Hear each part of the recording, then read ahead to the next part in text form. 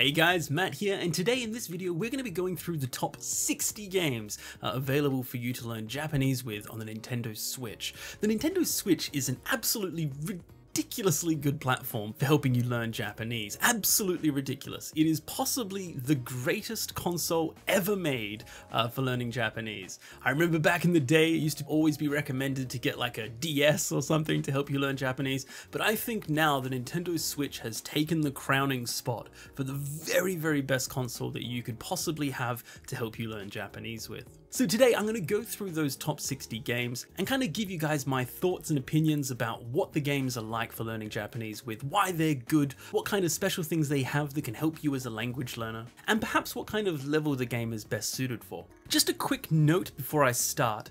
I live in Japan, and so all of these games I'm going through from the perspective of something that is available to someone living in Japan. Now obviously most of you don't live in Japan, and so it's going to be a little bit challenging for you to buy these games. Good news is this is actually easier than, for example, if you were trying to buy a game on Steam. That's very strictly region locked. However, the Nintendo Switch allows you to simply change your profile, your account, to a Japanese account, and then you can have access to the store and all of the games that are available in Japan.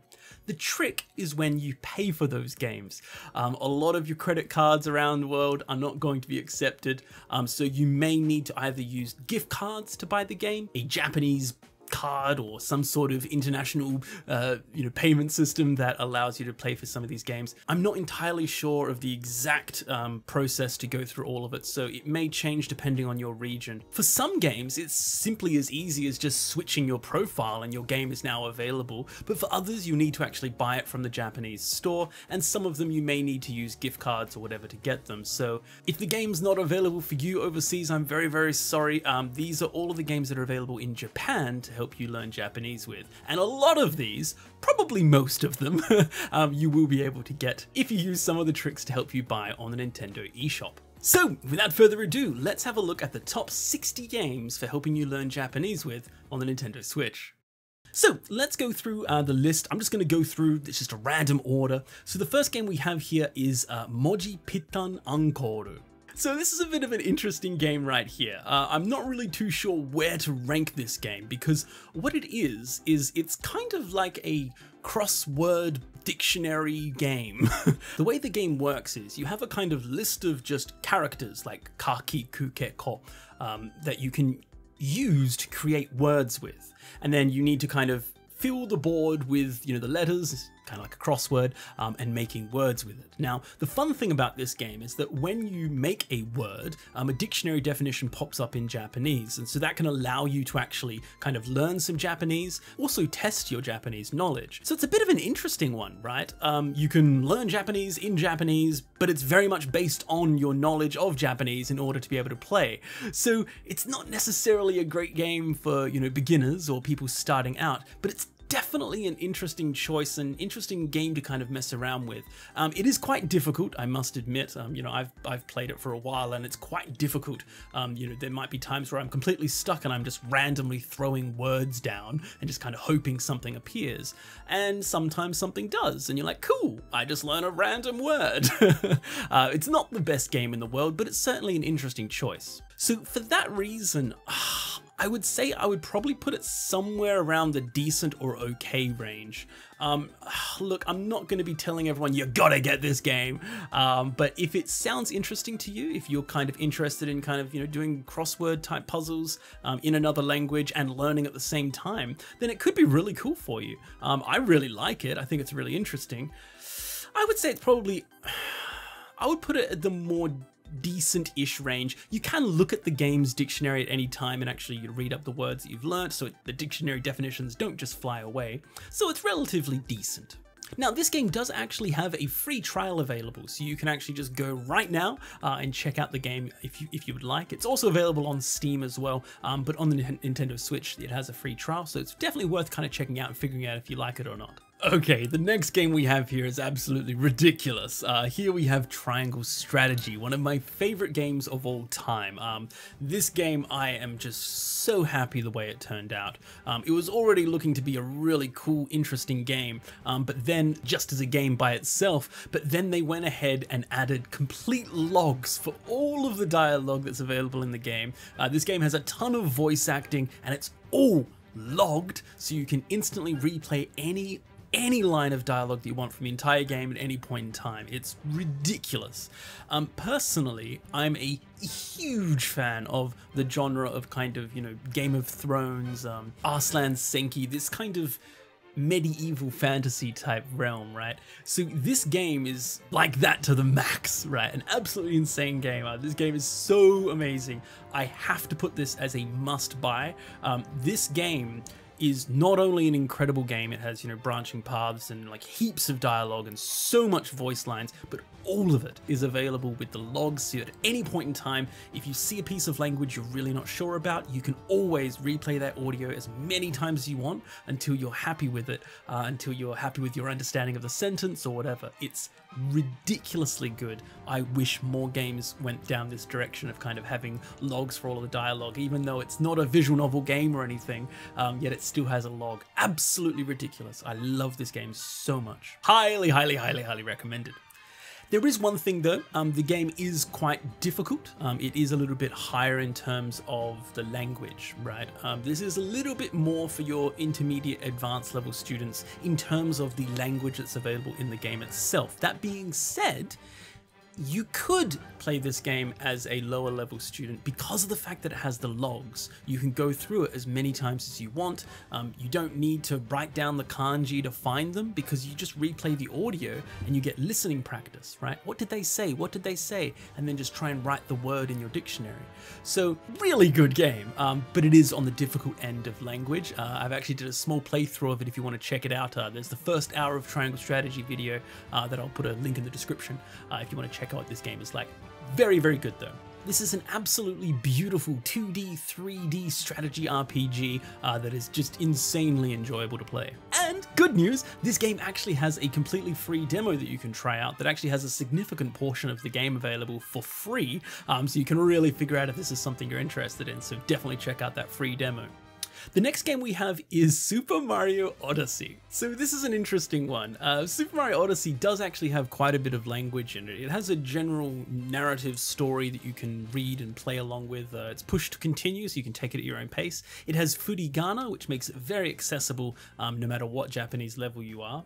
And the language comes in kind of little bits and pieces here and there. So it's not like an RPG where you're just like thrown in the middle of this huge amount of text you need to read and then you get kind of, you know, you can kind of get out of it a little bit when you focus too much on all of this text, especially when you're starting off like reading Japanese for like the first time. So this kind of game is actually pretty good for helping you learn Japanese because you really can just kind of play the game at your own pace and pick up some Japanese along the way. And it's very visual, the language that you come across, right? You might see, for example, a bridge and then you see hashi, right? You might learn, you know, to throw something and you see nageru. It's very, very simple in its language. It's never too heavy. And when you want to, though, you can actually have a bit of reading practice with the kind of area breakdowns. There's actually kind of like a brochure and you can read about the areas and there's quite a little bit of reading practice there as well. So it is actually a pretty cool game for learning Japanese with. Definitely a fun one to play. So I would say that this is tough. So it's... so I wouldn't put it as a must buy. Excellent. It has furigana and you can take it at your own pace. I would probably put it as great. I think this is probably a decent place to put it. The reason why it's not higher is because, well, there's not voice acting or replaying logs. Not having voice acting can actually make it a little bit duller for a learner because, you know, it's all up to you to read it. So for that reason, I don't know, maybe I just have an attention problem, but for me, voice acting really helps sell a game and make it interesting. I'd say it's pretty good though. It's a really good game, especially with the furigana, nice level, not too difficult for anyone, so definitely an interesting one to check out. The next game we have here is Live Alive. Oh my god. So I just checked this game out, also in kind of the first hour series style, so if you want to check that out, link in the description for that. this is a really cool game. It's amazing. It's a really nice game. However, from a language learner's perspective, it's really tough. There are kind of different characters that you can play, and you can kind of have a story in a different setting, right? So you can have a robot story in the future, or you can have a cowboy story in the past, or a samurai story. And that really changes the level of language that you're going to come across. In my own playthrough, I played through 3 different areas. The little bit of the sci-fi, the Japan and China, and Japan was incredibly difficult, kind of samurai era, very, very difficult language. The Chinese was relatively difficult. The sci-fi wasn't too bad. However, there's no log, unfortunately. The game is completely take it at your own pace, so you can push to continue the dialogue, and most of it is voice acted, so that's a real big thumbs up. So it's definitely a cool game, but for a language learner, it may be on the more difficult end of things. I wouldn't necessarily have it as a super recommended game. I would put it as decent to okay. I initially actually wasn't going to have this game on my list back when I was trying to do a 50 game list. But now that I've got it as a 60 game list, because there are a lot of games that deserve to get covered in this video, this game made the cut. So I would put it at the bottom, but it's definitely an interesting, fun game. Actually, I might put Live Alive down as okay, because I don't necessarily would suggest that it's better than any other game, so it's probably near the bottom of the list. Okay, the next game we have here is Miitopia. This is a cool one. So this game is based around your Miis, right? Like in your Nintendo Switch, you can kind of create your own face, and you can create your friends and your family, and this game uses the faces of all of your friends and family's Mii, and it actually makes them into the characters in a kind of RPG. So it's an interesting premise. The game itself, however, is press to continue, and it has furigana, so that makes it really, really accessible in terms of a language learner. The language is quite simple. It's never too heavy, never too difficult. It has explanations for a lot of things. You can actually read it all with furigana on the explanations. So in terms of actually reading practice, it's actually pretty cool. Generally, a game that has, furigana, I would put, somewhere near great. That being said though, the story itself is a little bit dry. It's not necessarily its strongest point. The language is quite simple, and the story is not going to grip you and make you keep, continuing the game. It's just kind of really easy and accessible. So for that, I'd put it down as a decent game. Not the greatest, but it has furigana, and that's amazing for a Japanese language learner. Definitely something that could be useful for you if you want to kind of go through your first couple of games, kind of get some reading practice and kind of, take things at your own pace. Then furigana and press to continue is really going to be helpful. Next we have Fire Emblem Musou. So this is kind of the Warriors style game. It's kind of more of a Dynasty Warriors hack and slash type game, but set in the Fire Emblem universe. This game is ridiculous. Oh my god. So normally games that are really highly ranked for Japanese language learners are generally things like RPGs and things like that. But this game is actually a hack and slash, and I've got to put it all the way at must buy. This is ridiculous. This game has logs that you can go through the entire game and have a look at all of the lines that have said, and you can replay the audio, and it's very nice, clear, presentable. You can see the characters' faces with the lines. Very nice. Really good. Interesting right now that the top 2 games that we have right now are kind of more of the medieval warring fantasy type games, so they are difficult in the terms of language. Like this game, Fire Emblem, it's going to have some difficult language that you're not going to come across in normal life and stuff. So not necessarily a essential game for like a person studying for the JLPT, but for someone who's interested in swords and dragons and wars and battles, this game is ridiculously accessible. This game is I would say probably more accessible than Triangle Strategy, because yeah, I'd probably have to put it above I love Triangle Strategy so much, though. I would probably put Triangle Strategy as #1 personally, but if we put Fire Emblem just a little bit more ahead, because of the fact that it has such a variety of language, variety of characters, a variety of voices, it doesn't get too boring in terms of the actual gameplay. For me, Triangle Strategy is super interesting, but it may not be the best for everyone. Fire Emblem, though, is much more appealing to a larger number, I think, so it's a ridiculously cool game. So you get to have some fun hacking and slashing as you're playing through the game. There's constantly voiced dialogue happening as you're playing throughout the battle. Not only that, but you can actually go and have a look at a log of all of the dialogue that happens while you're playing as well. So all of the voice that happens as you're cutting all of your enemies down, you can actually go to the menu and have a look at all of those lines and replay it if you miss something. And the main story as well has an entire log as well with replayable audio. So incredibly good game. Okay, and the next game we have is Crayon Shinchan Natsuyasumi. So this game is kind of a rebooting of the Boku no Natsuyasumi series, which is a really cool series for learning Japanese because it's based in real life, right? You go to the countryside, the inaka, in Japan, and you kind of meet up with family and you spend your summer at your family's house. And so it has a whole bunch of real life vocabulary that you can see, items in your house, items in the neighborhood, it's a very useful game for learning Japanese because it's based in the real world. This game, however, is a little bit more in the fantasy because it's based on this anime character Crayon Shinchan. It has things like dinosaurs and stuff, but overall, incredibly good game. Now, this game has push to continue for most of the game. It's quite nice. Some parts go without your permission. It has furigana, which makes it very accessible, and it has voice acting for a decent chunk of the game. There's a whole bunch of items that you can pick up and discover and explore, and then you can read about them. Very, very cool game. Really good. I would have to put this as probably excellent for a language learner. It's a very, very good game. I wouldn't put it as a must buy because of the fact that you can't replay the audio, but you could put it as a must buy for some people, right? You really could. It is a really good game. It's definitely recommended. It's an incredibly good game for helping you learn Japanese with. I just personally feel like it needs a little bit more voice acting and more normal speaking, not anime style speech, but more human, normal style speech for it to be a real must buy. It's definitely a great game. Don't let excellent make you feel like it's not great.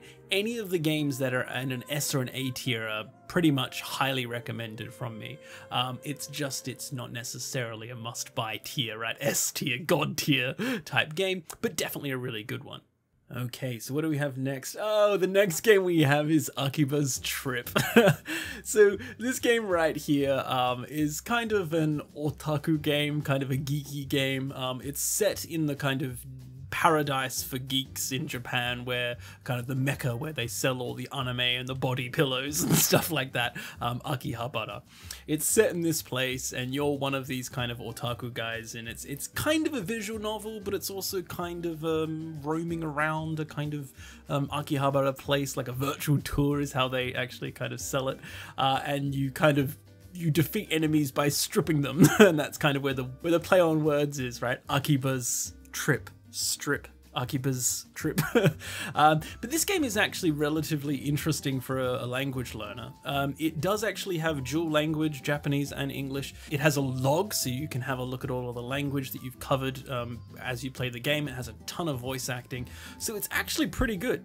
You can take the language at your own speed and things. So for that, it actually has to be almost similar ranking as Crayon Shinchan. I won't put it as a must-buy because it's not as good, and it's not necessarily the most amazing game. It's fine if that's your cup of tea. It's quite funny, it's quite humorous, it's silly, it's very pervy, it's very much the kind of great teacher Onizuka level of pervy, so it may not necessarily be fitting everyone's palate, but if you like a good laugh and a silly pervy laugh, then it may be a nice interesting game. And it is set in Japan, so it has some locations that you can be like, oh, I'm in Japan, but the graphics aren't necessarily amazing or anything. It was a PSP game, I believe, but this game is available on Switch. quite expensive though. It is about 50 bucks on Switch, so it's a bit much. Now, personally, it should be near A, B. I might put it down to a B tier, just because personally it's not something I'm like crazy about. It's not a absolutely amazing game. I want to kind of keep the A's for the games that I really do think are really good, but it could be an A tier game. It could, okay? It's just not necessarily my cup of tea. Maybe when I was younger, a little bit more pervy, maybe it would have been better, but God, the next game, however, oh my God. So here is the actual Fire Emblem game, the strategy RPG game that the Warriors game that we previously saw is based off of, and this is ridiculous. It's exactly the same as the Warriors game. This has to be a must-buy in terms of language learning. This game is incredible. So there's kind of 3 stories that you can take throughout the game, and you can kind of pick whether you want to go blue, yellow, or red, right? And they're kind of different branching storylines, and it's super interesting. It's all voice acted. It's a strategy RPG, so it's very chill and fun, and it's kind of fun to kind of think about strategy and things, and then also, you know, it's all completely voice acted. Incredibly interesting story, incredibly interesting characters. Although the Blue Lions, the blue group, is definitely, I think, probably the most interesting of the stories. It really is an awesome game, and you know, it's so amazing that they created another game based on that same universe and characters and everything. So those 2 games are obviously going to be absolutely incredible for a language learner because of the fact that it has that language log with replayable audio, voiced dialogue, huge variety of characters. Those are absolutely must-buy games. It is a fantasy game, so it is going to be difficult because it has that kind of, you know, medieval language, which we seem to be seeing a lot of at the beginning of this video. But it is a really good game, and it's incredibly accessible, and that's what these 3 games have going for them right now. They are so accessible. If you're a language learner, any of these games you can just listen, play, and then if you want to re-listen, you can replay at any time. Really good stuff. Okay, what do we have next? Oh, this is an interesting game. I believe this game is called Megaton Musashi, and this was actually created from level 5. So this is a really cool game, and I think it's gone under a lot of people's radar. So this game is kind of like your entry mech game. You have kind of these Gundam mech characters that you can control, hack and slash, all these kind of cool dodging mechanics, very fun gameplay. But then underneath all of that is kind of a entry Gundam story that goes on with, you know, voice acted characters. It has furigana as well, so it's very accessible. This is a great combination of language because you have push to continue, so you can take things at your own speed. Then you have the furigana, so it's very easy to read along. But then you have voice acting, so it's really interesting and it's really good for your listening practice. So this game is excellent. Very, very, very good game for learning Japanese with.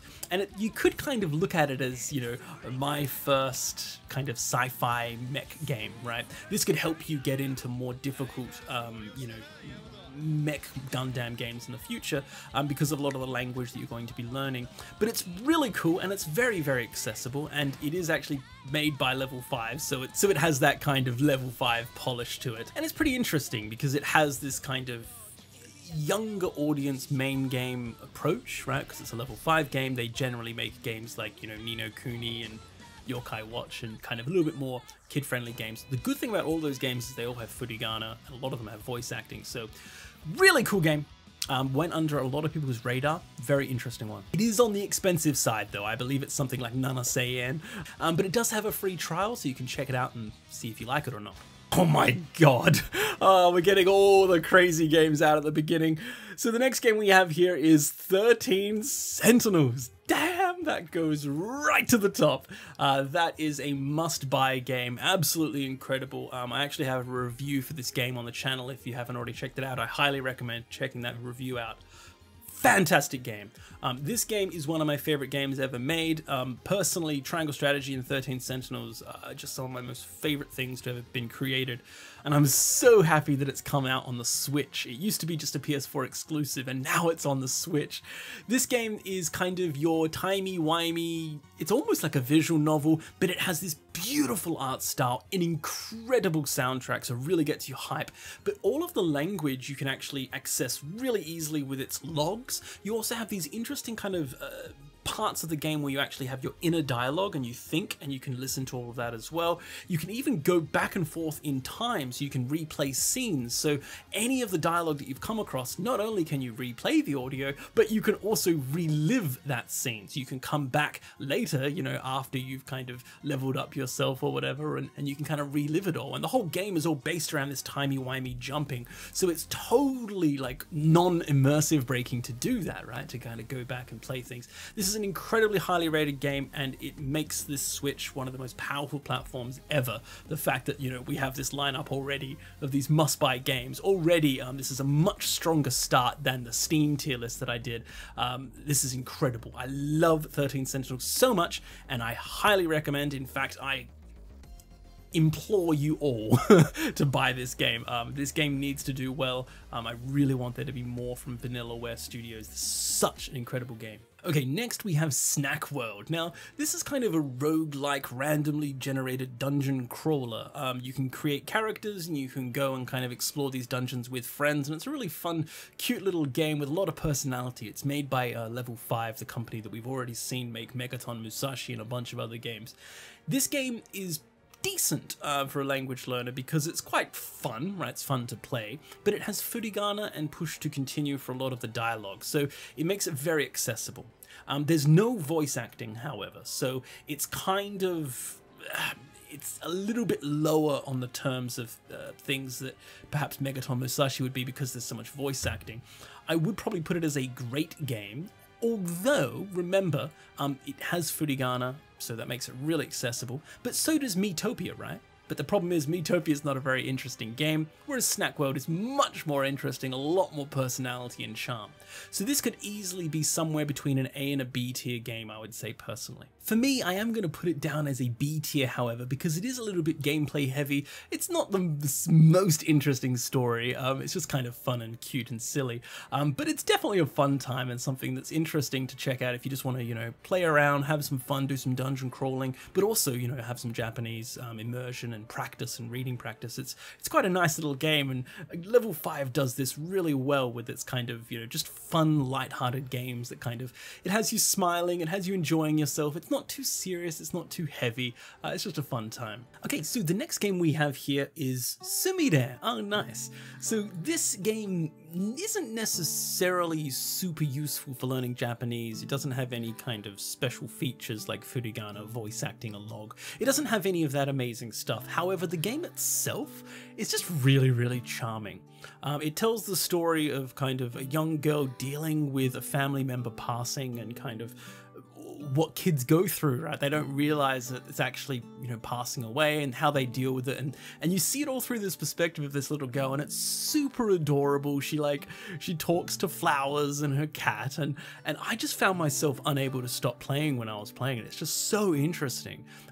So it is a nice little thing to get some reading practice. Now, it is going to be difficult to learn with because it doesn't have any of those useful tools to help you, but I think the game itself is kind of gripping enough to actually keep you interested, and that's something that's really important, right? Because if you're, you know, doing the best you can to, you know, read every sentence, but it's just too heavy, or it's just not a very fun game, or it's just not very interesting to you, then it's going to be more difficult for you to keep it up. So for that reason, I would probably put it as decent, or okay. Although, but I really like it. It's hard to say. Is it better than Live Alive? Yes, it is. But Live Alive has voice acting, so that's pretty good. So maybe it should be around about okay then. Is it better than Miitopia? Well, Miitopia has furigana, so it's hard to say it's better than that.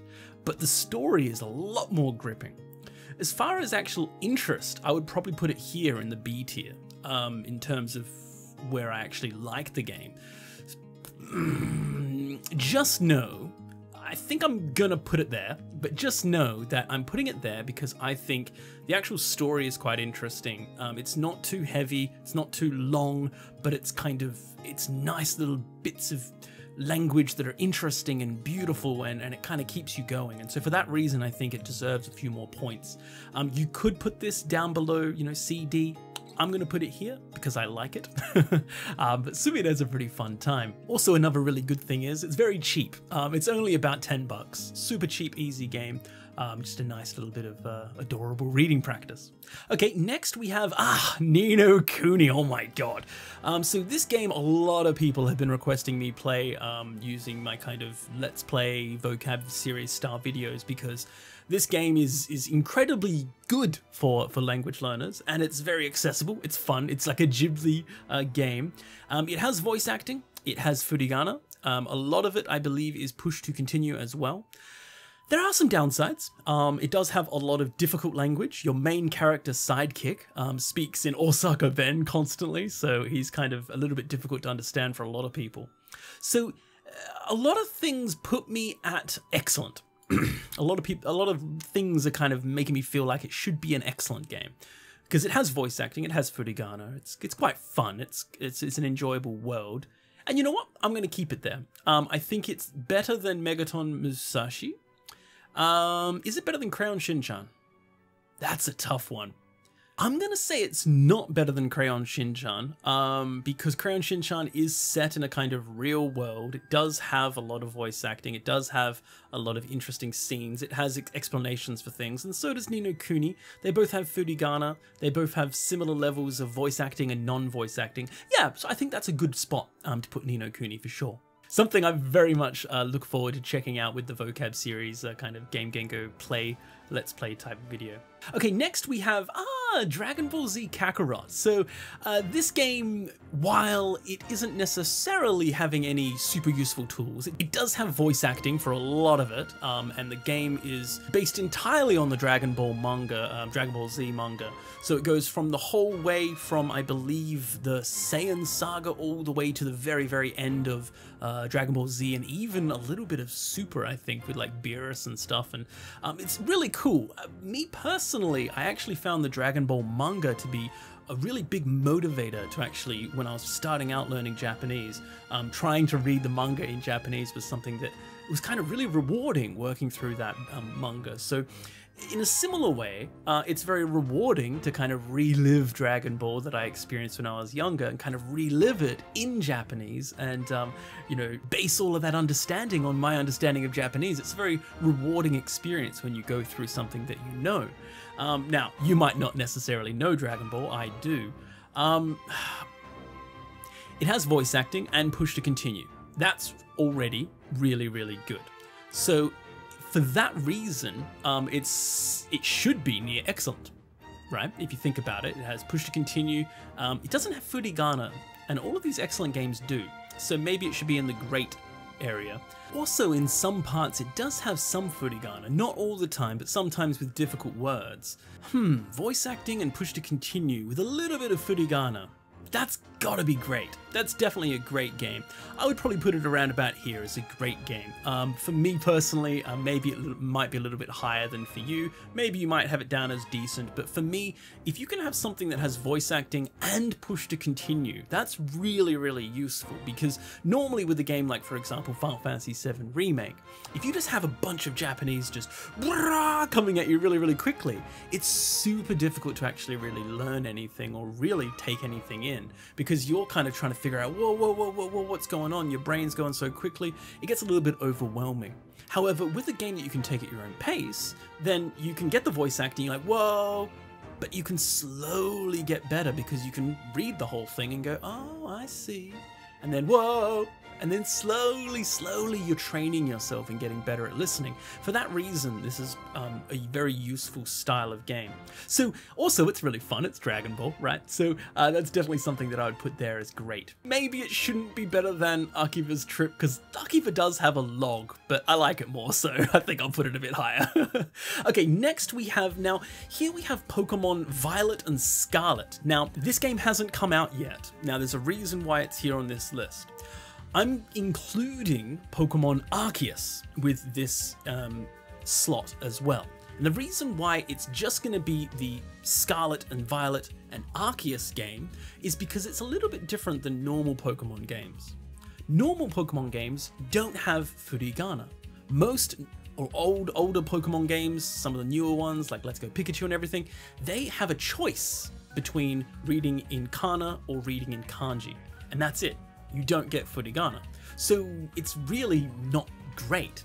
But these games, the Arceus game that was released on the Switch, and here the new games that are coming out with Violet and Scarlet, they do have furigana and kanji, which is perfect. Yes! Finally! I so hope this is just the standard now for the rest of the Pokemon series going forward, because it's perfect. This is what Pokemon has always needed, furigana. Now, the reason why Arceus isn't the front game for the cover is because Arceus is a bit difficult. I played through the whole thing on stream in the Discord, and I would put Arceus down here. Right, kind of decent or okay. The reason why is because it uses a lot of archaic language, a lot, like a lot. It has some of the colors when you like choose like your hat and your eyes and everything, and all the colors for all of your accessories. The kanji they use, some Japanese people don't even know how to read them. I actually had some Japanese people checking, they're like, what? So it's very ancient because the game is set in kind of ancient days. Whereas the newer ones, Violet and Scarlet, that's not going to have that problem at all. It's a mainline Pokemon game, so it's going to be absolutely incredible. For that reason, I would put Pokemon up at excellent to great, right? For me, it needs to be better than the Snack Worlds and the Sumires and the Super Mario Odyssey, because it's Pokemon, right? Pokemon is such an interesting game for learning Japanese with, because you have the main story, which is quite interesting, and it's kind of fun and cute and charming. But then you also catch Pokemon, and as you catch Pokemon, you get more reading practice, because you can read the Pokedex, which is a really fun kind of way of coming across new language. I really like those kind of features. So for me, I would put at least Violet and Scarlet here, probably around excellent to great, right? Somewhere between A and B tier, I would put Pokemon. It could be at the very top of great. Yeah, maybe the very top of great. Because all these games have voice acting. Pokemon unfortunately doesn't. But it does have kind of short bursts of language, which is quite nice, right? That makes it very accessible. Perhaps the Megaton Musashi might be a little bit more longer. Same with No Kuni, it might actually be longer sentences, whereas Pokemon might be a little bit more accessible. They also have spacing in the text itself, which makes it easier to read. You know what? I'm going to put Pokemon up at excellent, especially the new one, right? Scarlet and Violet. Those are definitely going to be something that I would put as an A to B tier. Definitely great stuff. Now, the other Pokemon games are a little bit later on in this video. But next we have, Buddy Mission Bond. Yes, this game is freaking awesome, man. I have wanted more games like this for so long. So for me personally, I totally understand that the visual novel genre is probably just factually the greatest genre to learn Japanese with, right? It's a novel, but it's visual. It's a visual novel, right? The problem is that visual novels tend to be on the kind of pervy side. And look, I get it. Like, it can be funny. I'm okay with pervy stuff when it's humor.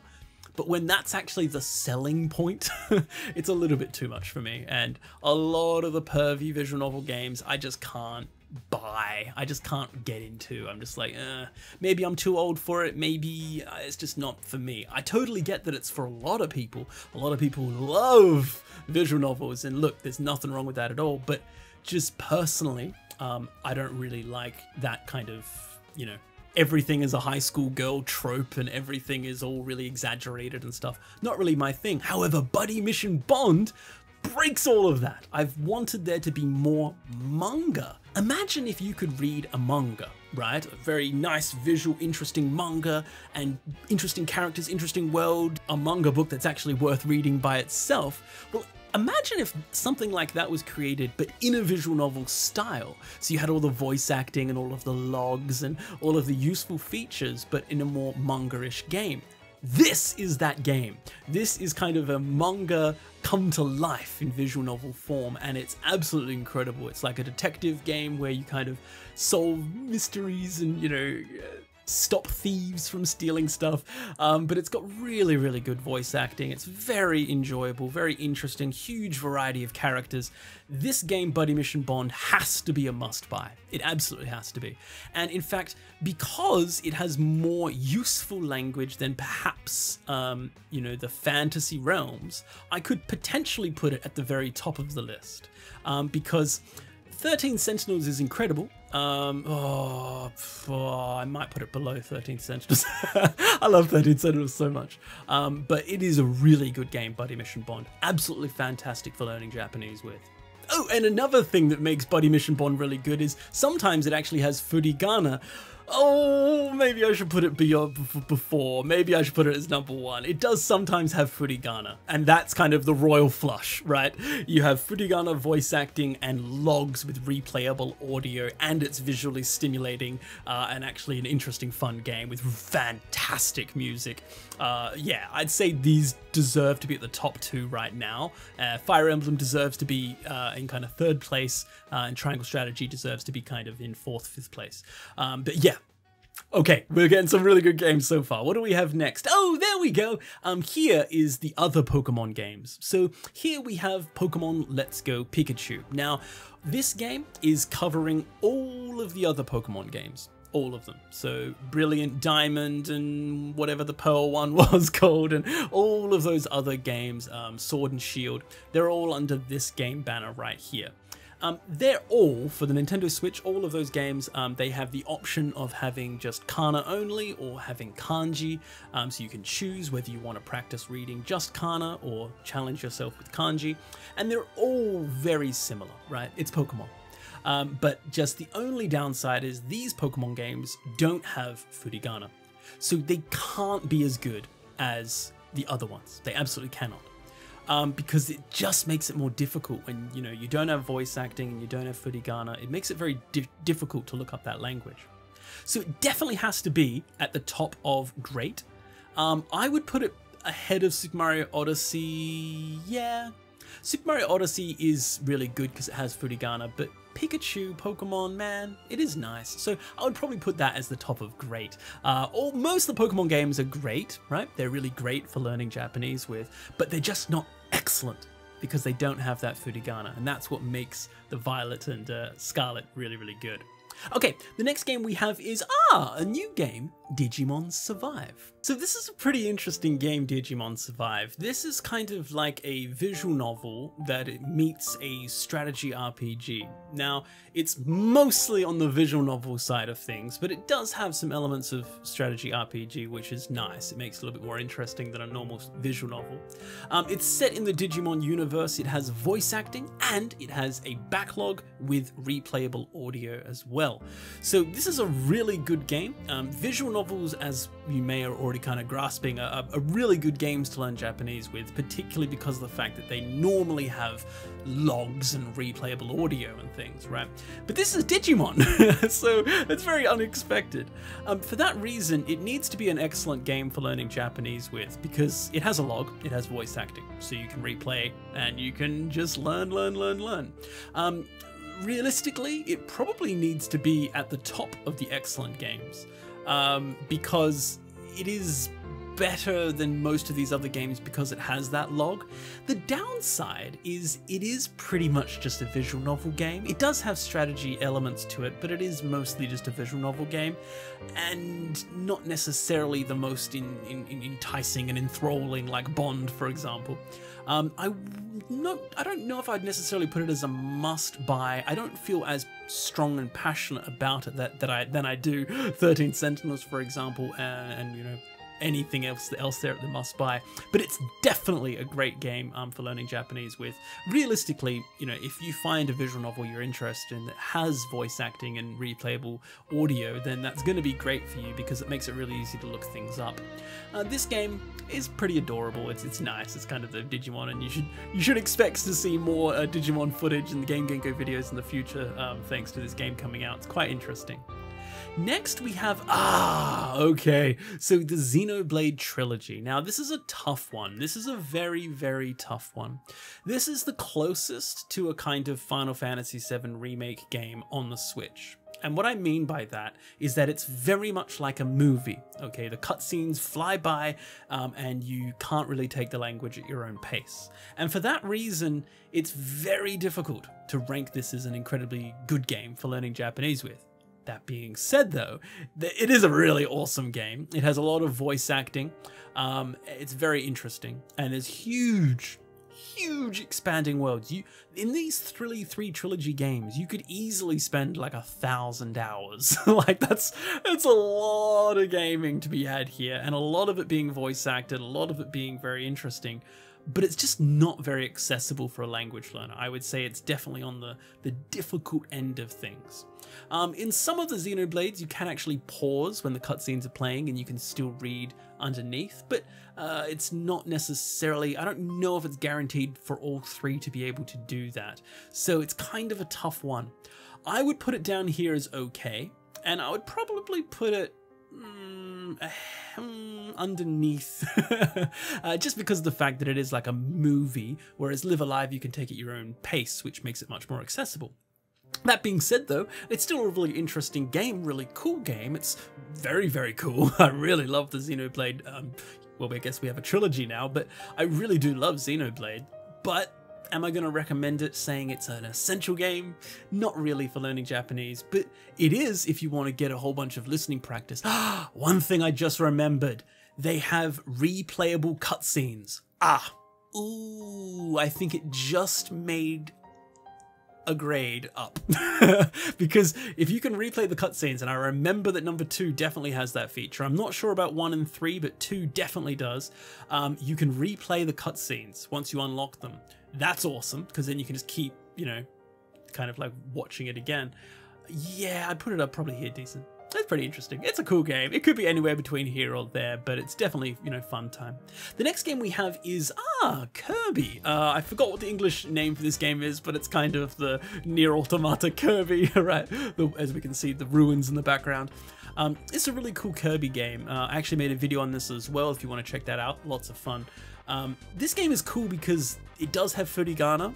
It makes it quite accessible to just kind of play around. So it's very much on the same point as Super Mario Odyssey, right? It's the same kind of experience.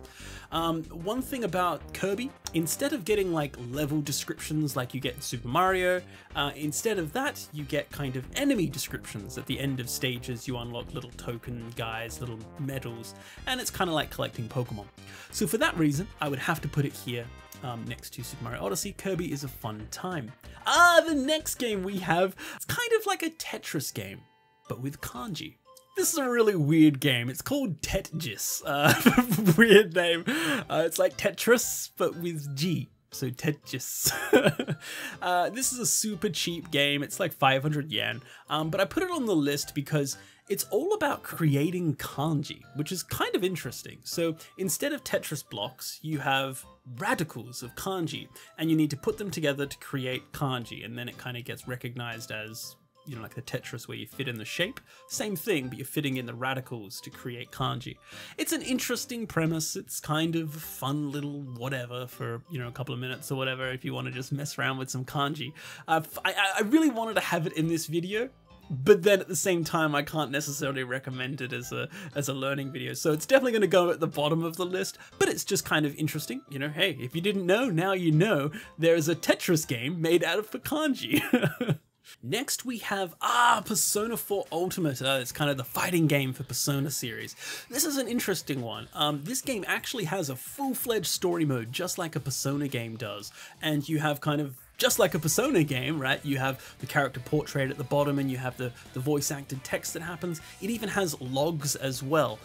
One thing that I noticed though is that it doesn't have replayable audio logs. So you can, you know, you have a cool fighting game with a bunch of voice acting, huge story mode, and you can press to take it at your own pace. So that's really good. And so for that, it needs to be at the kind of decent range. However, it doesn't have replayable audio, so it's very hard to put it up, you know, up excellent. It makes it quite difficult. But it is tricky because it's similar to Dragon Ball, right? You can take it at your own pace and it has voice acting. It has a log, but because it doesn't have replayable audio, it doesn't necessarily make it all that useful to have a log. Yeah, I think it may be at the end of the greats, I would say, is probably a decent place to put this game. It's an interesting one, right? It's I think our first fighting game on the list, and it does have a full-fledged story mode with voice acting and that you can take at your own speed, so that's really useful, but just not necessarily something I'd put up much higher. Okay, so next we have Dragon Quest XI. Yes! This game is probably one of the greatest games ever for learning Japanese. It really is great. It's tricky though, it's really interesting. I've always kind of put it in my top 10 when in my mind. This game is incredible. It's Dragon Quest, so it's fun, it's very colourful and beautiful and an enjoyable, pleasant world to explore and, you know, be in. It has really interesting language where it has furigana, right? It has voice acting, and you can take it at your own pace. Even in the cutscenes, right? The cutscenes just kind of keep playing and you can actually press to continue at your own pace. It has summaries, so when you go away from the game for a while, you get kind of a written summary of what's happened, which is really nice to kind of give you a little bit of an update and reading practice that also has furigana. It's a really, really nice game for learning Japanese with, and it's a game that I could easily recommend to kind of pretty much anyone if they want to learn Japanese, especially if you're interested in like Dragon Quest or Final Fantasy, which is a huge genre. So it must be somewhere here between S and A.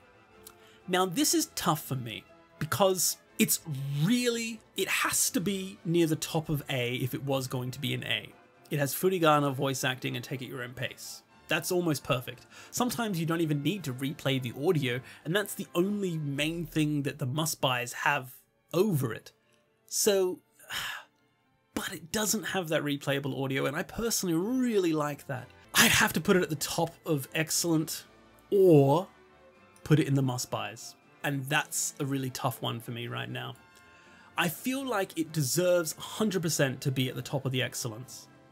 Does it deserve to be a must-buy? This is a really tough call. It does have a free demo, so you can check it out whenever you want. So definitely good. Oh, I feel like Japanese Quest is gonna kill me if I don't put it as a must-buy. It probably should be at the must-buy, but I'm gonna put it at the bottom. And the reason why is because it doesn't have a log like all of the other must-buys do for replayable audio. However, it deserves to be at the top of the list. It does deserve to be in the kind of top 10, so I think it does deserve to be up there as a must-buy, but just know that it could be the top of the excellence, but Japanese Quest is going to kill me. So no, that's not why I did it, but no, I think this is a good spot. Yeah, the bottom of the must-buys. It's a really good game. It's very fun, it's very enjoyable, and it is super accessible for a language learner, so definitely something I'd put up there. The next game we have is, Star Ocean First Departure. So this is an interesting one. It has a very nice kind of RPG world where you kind of explore space and things like that. It does have voice acting and it does have push to continue, so you can take it at your own pace. It doesn't have any logs or any visual novel type stuff, but it is really good. I would have to put it as an excellent game to play because it has voice acting and push to continue. It makes it very accessible for a language learner because you can just take it at your own pace, listen. It doesn't have furigana, so perhaps it should be underneath the furigana games that have voice acting as well. It is a really good one though, and I think if it had a log or furigana, I could put it at higher than these other games, but because it doesn't, I think I need to put it here, ahead of Pokemon Violet and Scarlet and Violet, but not beyond any of the other ones that have voice acting. Although they don't always have voice acting, so it's a tough one. It really depends, right? If you don't care about furigana, if you actually just want voice acting without any of the furigana in your way, then this could actually be at a much higher game because it's voice acted and you can take it at your own pace. But I'm just going to try and take a kind of general overview for every type of language learner, and for that reason I'm going to put it here, just above the bottom of the excellence. Okay, so the next game we have is Caligula 2. Interesting. So this game is a kind of RPG. It's almost like a budget Persona.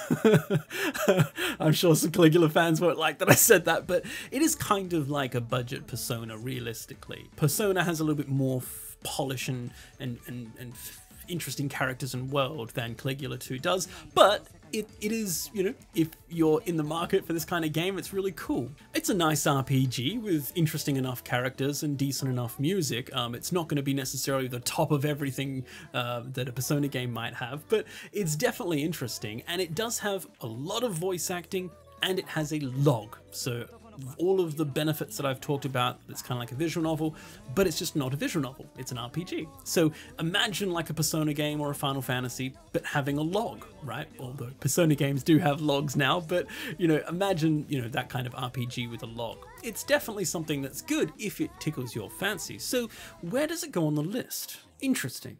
Well, it has a log with voice acting, so it's at least a great.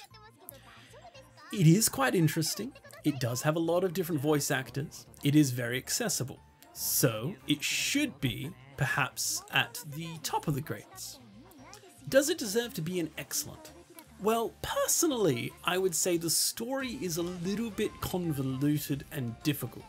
So I wouldn't put it above any of those excellents. Although perhaps it could be above Pokemon, maybe Star Ocean.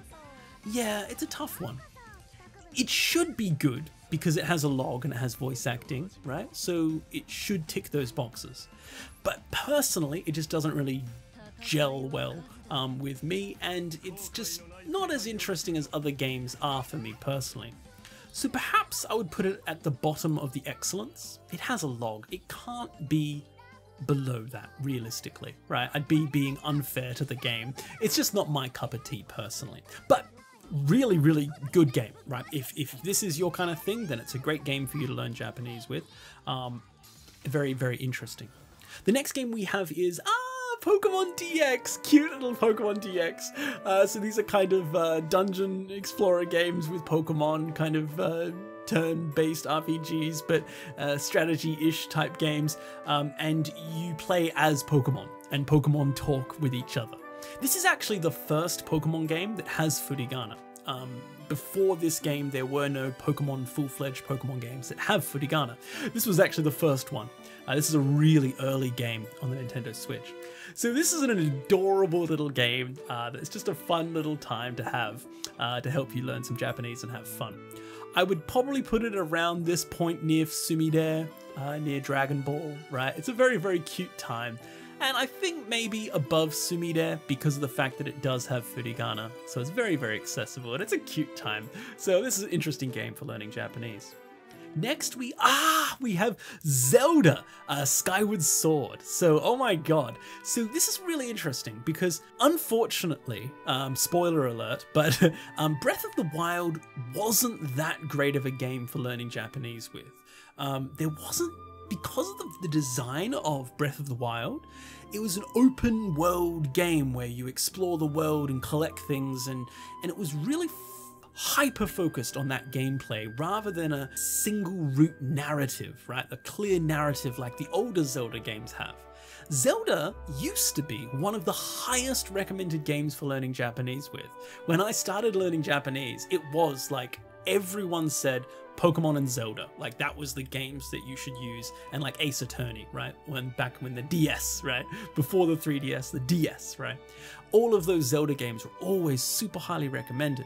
Now, unfortunately, I can't say that it's going to be a must-buy like it used to be recommended back in the day. Zelda, here, the Skyward Sword, it has furigana, so that's really good. That's one thing Zelda games have, furigana. Almost every Zelda game has furigana, so it's a really, really good one for that. There's no voice acting though, It's very gameplay heavy, but there is a bunch of, you know, items and descriptions, and there is a story. So it definitely should be up here with, you know, Super Mario and stuff like that. I would probably put it around here, less than Super Mario, less than Kirby, just because it is a little bit more gameplay. It's very similar.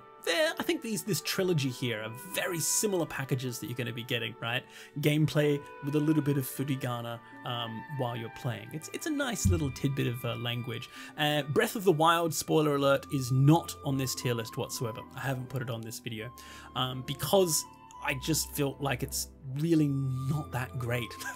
It's super archaic and difficult language. All of the characters speak very difficult, and there's just not that much language, right? So Breath of the Wild, unfortunately, is not going to be on the list. But what is going to be on the list is next. Monster Hunter Stories 2. This is freaking awesome. So this game is kind of like your entry-level game for learning Japanese, for getting into Monster Hunter, or almost any kind of RPG. This game has furigana, it also has some voice acting, it does have some cutscenes that you kind of have to watch, but it is a very accessible game. It even has furigana while you're playing in the battle menus and things like that, and for your descriptions, so it's a really good game for learning. It doesn't have any logs or any amazing features like that, but it is really, really good. I would probably need to put this at the top of the greats. I don't know if I'd call it excellent, but it should definitely be at the top of the greats because of how accessible it is. It does have some voice acting, and it has furigana and stuff like that. And some of it you can do push to continue to take it at your own pace. It's a really, really fun time. Next we have Yokai Watch 1 and 4. 2 and 3 were never released on Switch, so just 1 and 4 are the ones that are available on Switch. And if you don't know, Yokai Watch is kind of the modern day Pokemon, right? Pokemon's kind of slid off in terms of coolness for Japanese kids. It's still cool, right? It's still, some kids absolutely love Pokemon, but Yokai Watch definitely kind of overtook Pokemon for a while. And it's really, really charming. This game is made by Level 5, as you already may have seen. They're really polished game developers, that everything they make is just so good quality. This game, currently standing, is better than the Pokemon series for learning Japanese. And the reason why is because it's so visually interesting. It never really gets stale. It's set in real world Japan, which is quite interesting, right? You get to experience kind of being in Japan, but then it's also bursting with personality with these yokai, and yokai are kind of like traditional ghosts and things like that in Japanese media and culture. Yokai is where, you know, even normal day objects may have a soul inside them and they may come to life, you know. That's where yokai originally originate from. But here it's more of a cutie, cartoony type Pokemon type thing where you have to kind of collect all of these yokai around the world and make friends with them, right? But this game has a ton of dialogue that has furigana that is very, very visually appealing. And I think that's really important for a learner because some of, for example, Pokemon, it can get quite stale. It's just beep, beep, beep, a character just like, and it's just not necessarily the most stimulating thing. Whereas just have a look at this. It's so visually stimulating, right? And it has a ton of humor, really fun music to kind of keep you into it. It really is fun. There's a ton of puns with the language that you can learn. Shout outs to Elro from the Game Gengo Discord. He's been playing this game for a long time and he's always talking about how amazing it is. And it really is. It's such a charming game for learning Japanese with. The downside is that it's just not as voice acted as I would like it to be. Personally, I wish it just had complete voice acting. So number 1 and number 4, it's a tough one. It has to be an excellent game. It's just immediately it's in the A rank. And it has to be better than Pokemon. It just has to be. It could be similar to Violet and Scarlet. We don't know yet. It hasn't come out. But right now, it definitely has to be better. Is it better than No Kuni? Well, that's a tough one because No Kuni has the same level 5 personality and vibrancy, and it's very nice. But it has voice acting. Not all the time though. If you don't care about voice acting, then it's probably not going to be a big issue, and you could probably have Yokai Watch as an excellent game, potentially a must-buy. It is really, really charming. I kind of want to put it at a must-buy, but I don't think it has the qualities that all of those must-buys have. I think it deserves to be in the excellent tier. Where in the excellent tier is a tough one. On paper, it shouldn't take over Digimon because Digimon has logs and voice acting. So perhaps it should be here. This seems to be a comfortable spot to put it, I think, yeah. Really, really fun time, really interesting and exciting. It's a world that's just pleasant to be in, right? And I can't really say that about too many of these games, that it just feels good being in the world, right? Maybe, for example, I don't know, the Boku no Natsuyasumi type game feels that same way, where it just feels good being there. And so, yeah, I guess that's a good spot to put it, really. It's a very, very charming game for learning Japanese with, and a highly, highly recommended game. Okay, so we've now reached the halfway point. So we've now covered half of the game's 30 games. So this is what it looks like right now, the first 30 games for this tier list. And now we have 30 more to go. So the next game that we have here is Voice of Cards. 君は今からある物語の主人公として冒険へ旅立つことになる。 Now, this is a really interesting entry.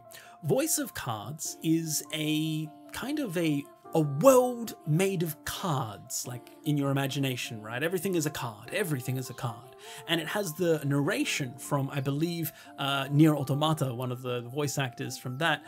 He's actually narrating the entire story and everything that's happening and the interactions between characters. So it's kind of like a storybook where, you know, the narrating voice is telling you what's happening, right?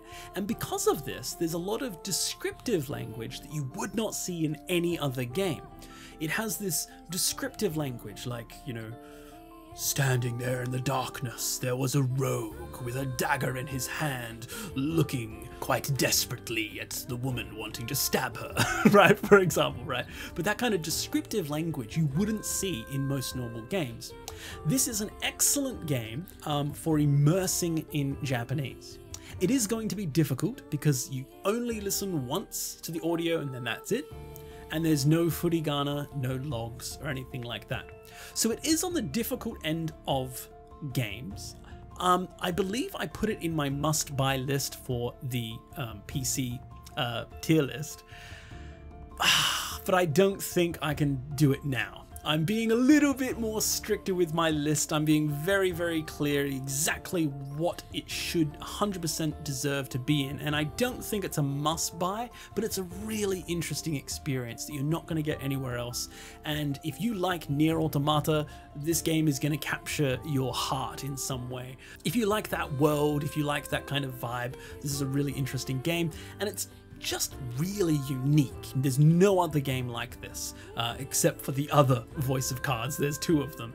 I've only played the first one, but the second one's exactly the same thing. So this is a tough call. Realistically, it's at a similar point as Dragon Ball.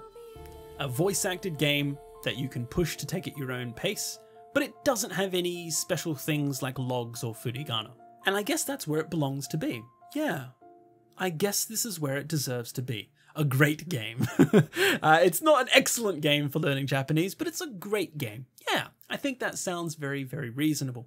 So it is a very interesting one, something I highly recommend you guys check out. I love it. I adore this game. But yeah, I think it's a great game. The next game we have on this list is, oh, this is such an interesting oddball game. This is actually a Yokai Watch game. As you just saw Yokai Watch up here in the excellence, right? A very charming and exciting world. This, however, is completely different. It's the same kind of universe, right? Yokai exist and everything, but it's kind of based around a school life, and that's actually in the name. right? So this game is very different from Yokai Watch, but in some ways it's actually even better than Yokai Watch for learning Japanese with. And the reason why is because it has a ton, absolute ton of voice acting with furigana and press to continue. Not only that, but it even has unlockable dialogue. So what that means is that like when you progress through the story, and there's a lot of it, like over 100, over 200, over 300 unlockable pieces of dialogue. So as you're kind of exploring the world and you collect something, a little interaction will happen between your characters and they'll talk about it like a joke, right? One of them was like, for example, joking about having a bath with your teacher or something. I don't know, it's like stupid. But that dialogue was recorded and you can replay it at any point you want in the menu. So you have voice acting, you have push to continue, you have replayable dialogue, you even have Pokemon style unlockables. So characters, you actually see breakdowns of characters, monsters, you see breakdowns of the monsters, and you actually have voice acting, which makes it super interesting. All of that personality that you get in like a Yokai Watch, well, you're getting that, but you're getting it with voice acting this time. I will say it's not as polished feeling as the Yokai Watch games, but it's a really interesting game that I'm immediately sold on. It's super, super interesting, and you can be sold on it too right now because there's a demo available completely free, so you can check it out if you want and see if it's something that interests you or not. And it's really nice that a lot of these games on this list actually have a demo. So the question begs us, where do we put it on this list? Well, it has to be better than Yokai Watch, right? Because it has everything Yokai Watch has, but more. It is a bit more faster paced than Yokai Watch, I must say though, because the game kind of just happens really quickly. I'd put it near there. I really would. I don't know if I can put it above Digimon because of the lack of logs, but it does have replayable audio, it does have unlockable stuff. Yeah, this is a good spot for it. It's a really interesting game that makes language really accessible to you, and I highly recommend checking the demo out and deciding for yourself if it's something you're interested in. But it really surprised me. This is a really cool game. The next game we have is Oshiri Tante. If you know Japanese culture, you may have heard of Oshiri Tante. It's a kind of famous kids book. You know, Oshiri means bum. Tante is detective, so it's kind of detective bum. it's a bum, a talking bum. And they have a whole bunch of jokes in there, you know, like fart attacks and stuff like that. It's pretty childish and stupid, but it is a really interesting one for language learning. It has a little bit of voice acting, it has furigana, it has push to take it at your own pace. It has a lot of kind of like descriptive language. Because you're a detective, you need to find certain things, and so you need to match the description with what you're looking for, which is really nice because you kind of find the man with a fluffy haircut, right?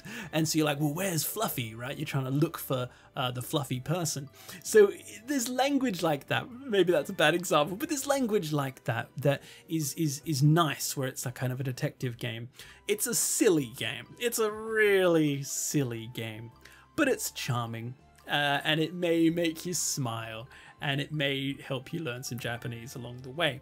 So for that reason, it should be somewhere here around great. I wouldn't necessarily put it as excellent, but I think it deserves to be here as a great game. Perhaps it's somewhere here. Is it better than Pokemon? I can't put it better than Pokemon. I can't bring myself to do it.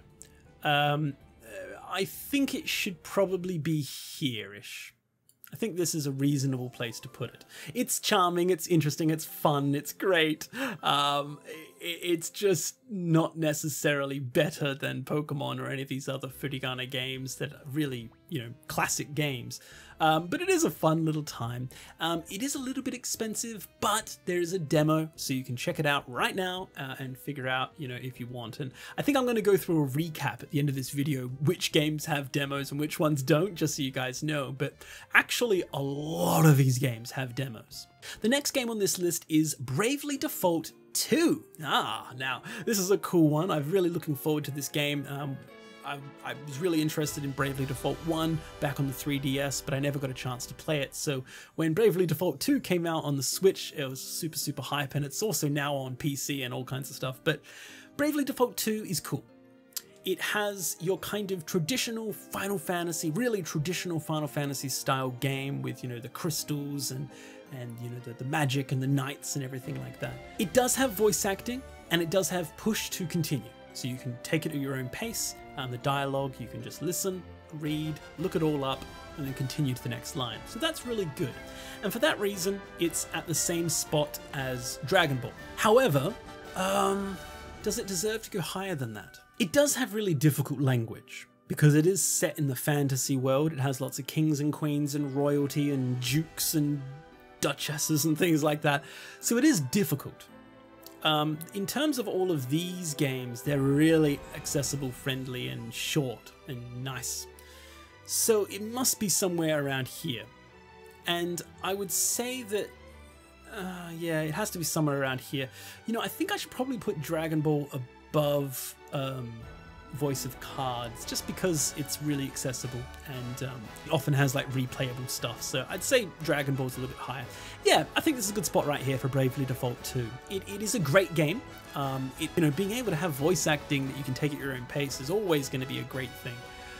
It just doesn't really have anything to push it any higher than that in terms of the rating. Okay, so the next game we have is the Ace Attorney game. So here we have Ace Attorney, the kind of trilogy, as well as the Great Ace Attorney, which is more kind of Samurai Meiji era Great Ace Attorney games.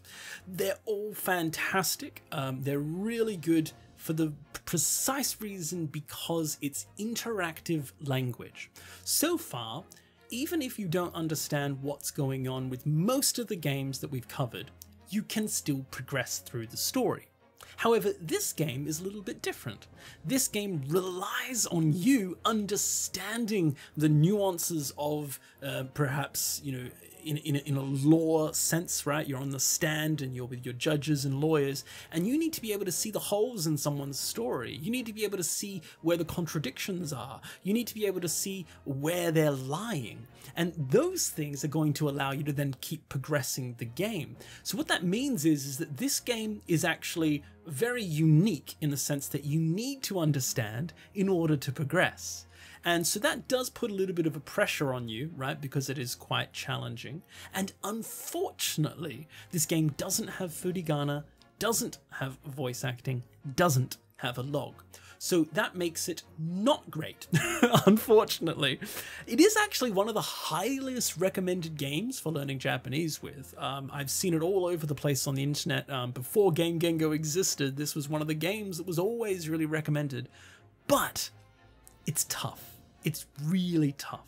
It's pretty much the equivalent of giving you a book and saying, read this, and if you don't understand, you can't continue. That's tough, okay? So I had to put it in the video, right? It is a very unique and special experience, and some people are gonna swear by it. But when you really think about it, right? You really look at it, it doesn't have anything that the must-buys have. None of that. It doesn't have anything that the excellent games have. None of that. And it doesn't have most of what any of the great games have. So realistically, I should be putting it as a decent game, right? And maybe that's what I should do. Maybe I should put it as the best decent game for learning Japanese.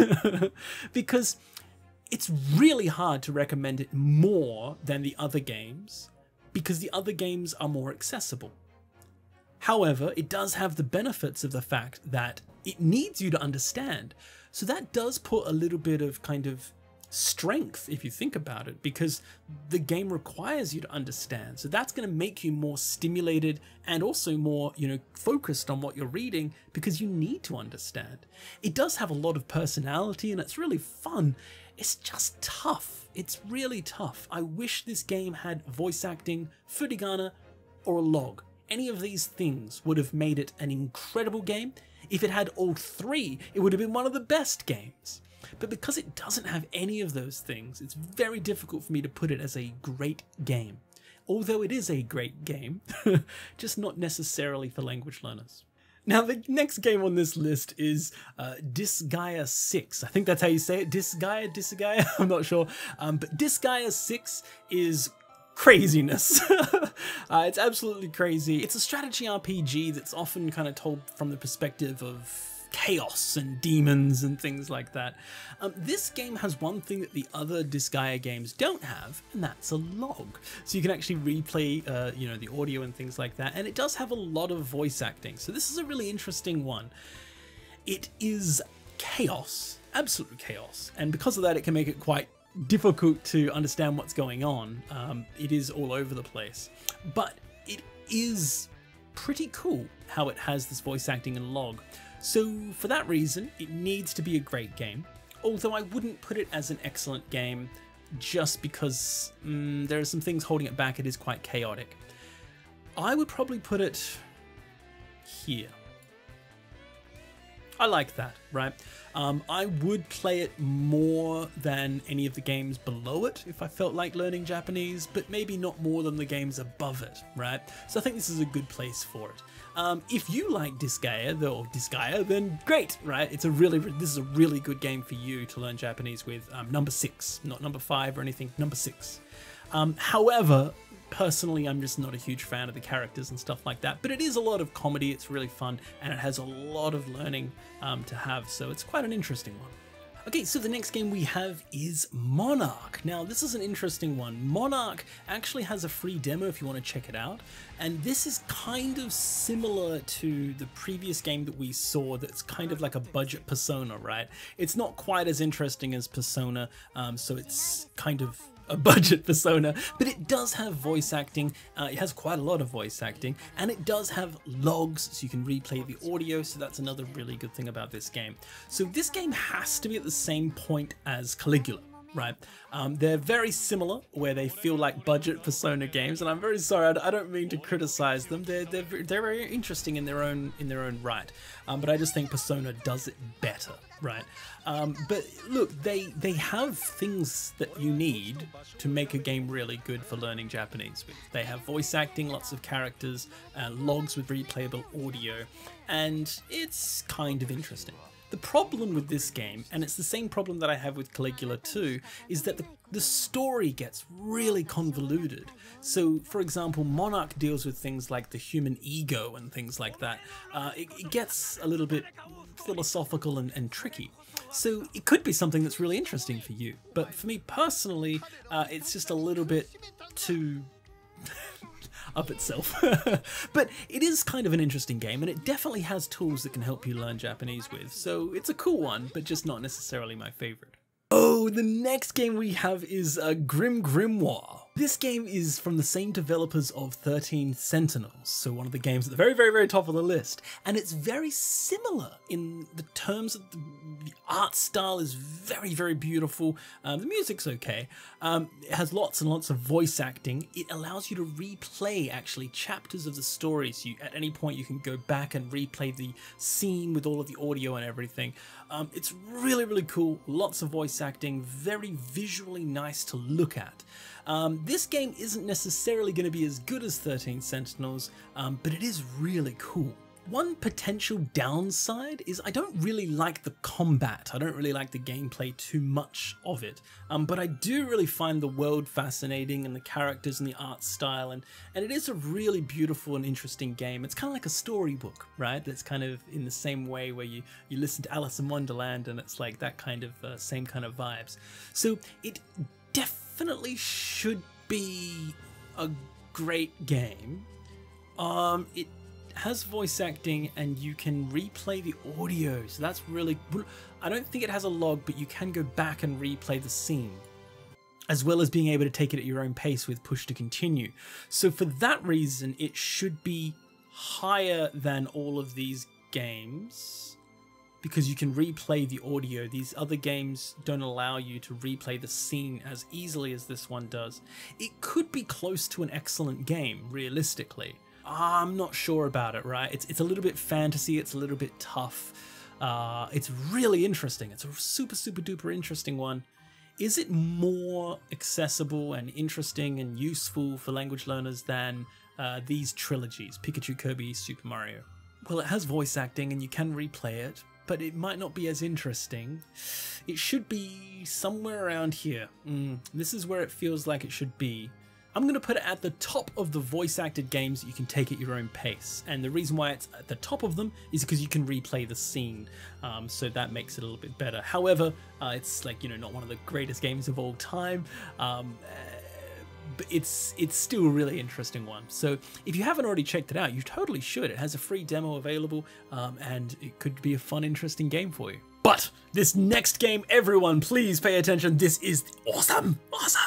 I love it.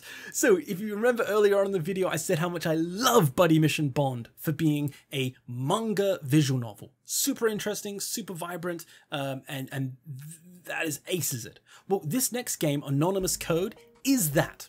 But it's kind of, instead of the detective game, it's more like a Ghost in the Shell kind of future brain hacking type stuff. Super freaking cool. I just discovered this game. It just came out actually. It has a ton of voice acting. It has logs. You can replay the audio. It's so freaking cool. You can take the language entirely at your own pace, so you can just go through it at your own pace, but it's really interesting. It actually has just absolutely wonderful art style and just super interesting. I love this game. I want to play more of this game. I would put it as a must buy, right? It kind of has to be, really. Another really good thing about this game is that it does have a demo. So a lot of these games have demos. So yeah, Anonymous Code is fantastic. Now, where do I put it on the must buy list? Well, I really enjoyed it. It actually had me laughing. I actually may even like it a little bit more than Bond in terms of character design and the more adult themes for it. It's really cool. I love Ghost in the Shell. So, almost a part of me could, put it ahead of Body Mission Bond. I haven't played enough of it though to say that it's the greatest game on this list. That's a bit much. But it should be somewhere near here, right? Because I think 13 Sentinels I love. Like, I could almost put that as the greatest. But it should be here. I think I like it more than Fire Emblem and Triangle Strategy because of the fact that it is kind of fantasy language, which can be very difficult for people. Anonymous Code has a little bit more language set in real life. Super interesting. Ghost in the Shell, it's very mature. I love that game. That is a game that just immediately jumped on my radar, and I think I'm happy to have it here in the must-buy list. It's a really interesting one, and it has a demo, so definitely check it out and see if you like it. Okay, slowly making our way through all of the games. The next game we have is, Gunvolt. This is an interesting one. So this is kind of like a Mega Man, right? Where you have, the side-scrolling, hack and slash, shooting, that kind of thing, timing with the enemy's attacks and everything, which is really, really cool, right? We don't have any kind of Mega Man style game on this list. And this game, actually, surprisingly, as you're playing through the game, the characters actually talk, right? And they talk while you're battling and stuff like that, and they talk as you kind of learn new abilities and they describe the abilities, but all of that language actually is replayable with a log, which is just so unexpected, right? Like, how cool is that? So this game, it has a log and voice acting. It's not a huge story game, it's more gameplay, right? It's like Mega Man, but it has a lot more story than Mega Man. And the Gunvolt series actually has been quite interesting for a while. It has a lot of voice acting. This recent version has a log. So where should I put it? It's tough. Now, the game is difficult, so that may stop you from actually getting that language that you want to learn, because the game itself is actually quite challenging, but it is really cool. I really like it. From a language learner's perspective though, you do need to get out of the game, like you need to get out of the action to kind of focus on the language. The language can kind of go by as you're, hacking and slashing your way through things. So maybe it should be a great game. And I think it's a really cool game. I'm going to put it around the Disgaea area right here. I think this is a good spot for it right here. And the reason why here it's in the great is because it, it has a voice acting and logs, which makes it should be really good, but it is a difficult game because you need to, be good with the hacking and slashing. So you might actually end up replaying the stuff over and over again, which I guess isn't bad from a language perspective. Lots of review. Super interesting. I want to check out this franchise more. It's a really interesting one that flew under my radar. I like the design and everything, and the music is awesome, and I actually like it way more than Mega Man in many ways. The fact that it has language as well just makes it icing on the cake. So if you kind of feel like playing some Mega Man and you want to learn some Japanese at the same time, definitely check out Gunvolt. Oh man, this next game's a doozy. So this game is actually one of the old DS games that was highly recommended way back when I first started learning Japanese. Now it's been re-released on the Switch. Neo, The World Ends With You. Or here, the Japanese title, Shin Subarashiki Kono Sekai. And this is a super cool game, okay? Super cool. So you go through kind of Japan with a kind of Kingdom Heartsy style, art style, very Nomura style. Really nice art style, really nice music, very hip, right? Very cool game. Very interesting characters, and this game has a ton of voice acting. It has logs. It has super interesting ways that the language appears on the screen. Very like manga-esque. Really cool stuff. I love the design of this game. I think it's a superb game. Really interesting, really nice. This is a super underrated game that not many people at least talk about. I feel like it's a really underappreciated game. This game has to be better than a great game because it has voice acting and it has logs, it has replayable audio, and it's super stylish and cool. It almost has enough to put it as a must-buy. Almost. Oh damn. Yeah, it almost has enough to put it as a must-buy. Oh damn, I think I'm gonna have to put it as a must-buy, and I'm gonna put it just before Dragon Quest XI because the fact that it has a log and, voice acting and everything like that. It's not completely voice acted, and for that reason, I can't put it ahead of the other games that actually are completely voice acted, but it is really interesting. A lot of it is voice acted, a lot of it is really cool. So this is a fantastic game, super cool stuff. Definitely worth checking out, and there's a demo, so you can check it out right now. Okay, so the next game we have is Fire Emblem Encore. So this is an interesting game. It's very colorful and fun and friendly. It's a kind of collaboration of Fire Emblem and Shin Megami Tensei and like Japanese idol culture. It's a really weird mix, but it's kind of fun. It's very kind of Final Fantasy X-2, right? Where it's just kind of fun, silly, and very vibrant and colorful. This game actually has quite a lot of voice acting in it, and it has a lot of these characters that will appear from like Fire Emblem and stuff that may be some of your favorite characters, but they'll appear in this real world setting, which is really odd.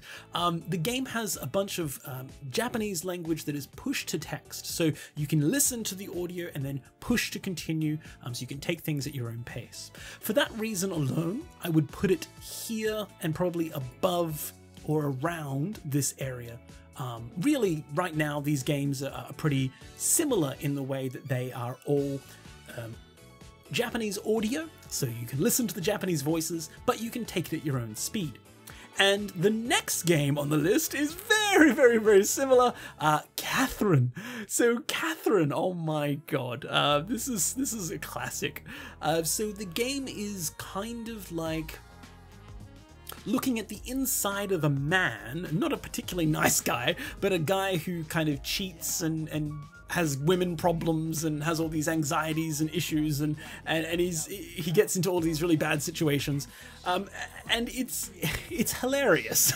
It's a very adult game, right? It deals with situations in a funny way, but of adultery and things like that, and just kind of suspicious situations and very odd pervy situations, but it's hilarious and it's very adult, right? Normally Japan and Japanese games and Japanese media, when they get pervy in a kind of really weird setting, like you're in a high school What?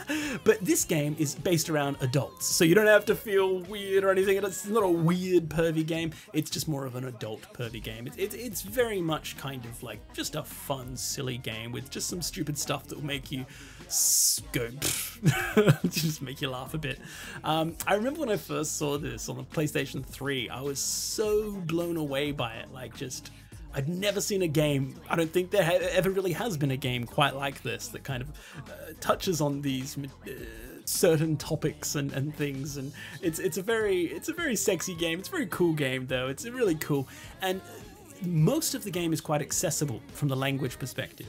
It has cutscenes, yes, however you can pause, and in fact when you press pause it says pause.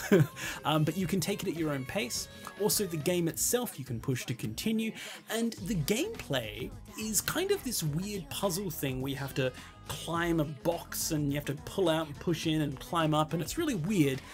Good news though is that if you're not really interested in the puzzle gameplay, you can just press, I think it's like R1 or something, and it just auto plays for you, which is great. So you can just focus on the story if you want. This is another really cool game, and I'd have to put it at the same point as the last game. Very, very similar in terms that it is a game that has a lot of voice acting, and you can take it at your own pace.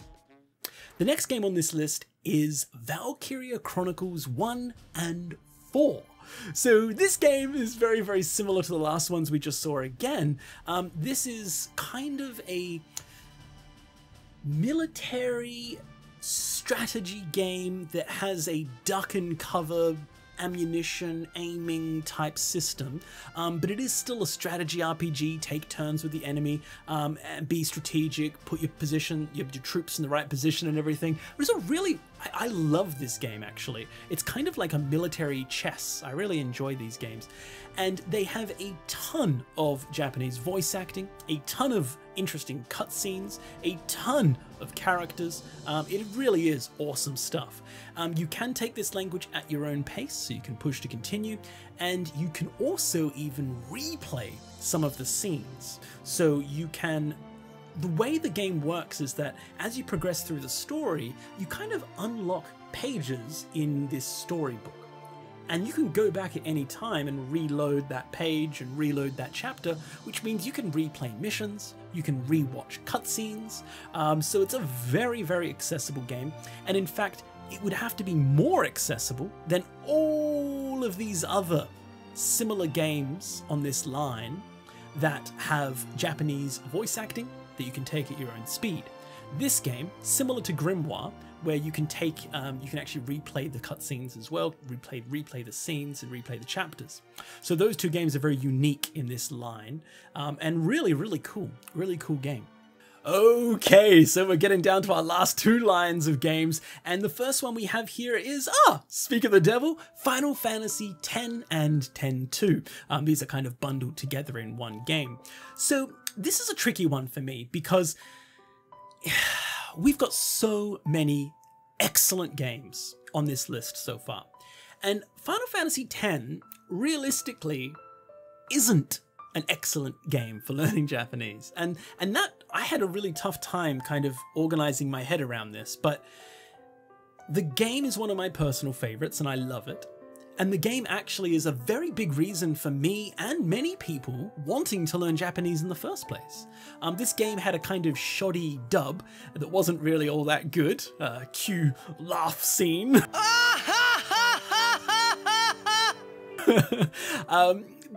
But it's a really rewarding game to learn Japanese with and actually see your progress with.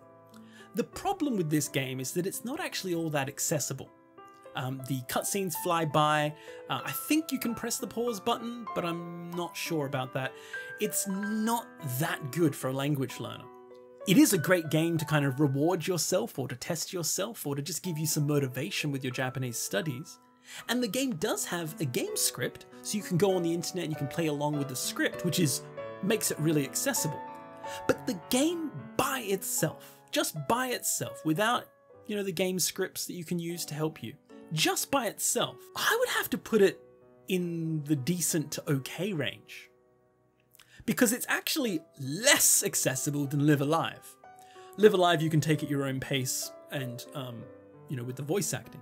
In fact, come to think of it, Live Alive has a lot of similar things that all of these games on this row have. Maybe I've been a bit too harsh on Live Alive. Maybe Live Alive deserves to be maybe higher up. But I'm going to keep it here just for now. But Final Fantasy I can't say that it's better, right? Because it doesn't have, it's a very difficult game to access in Japanese. It just kind of happens.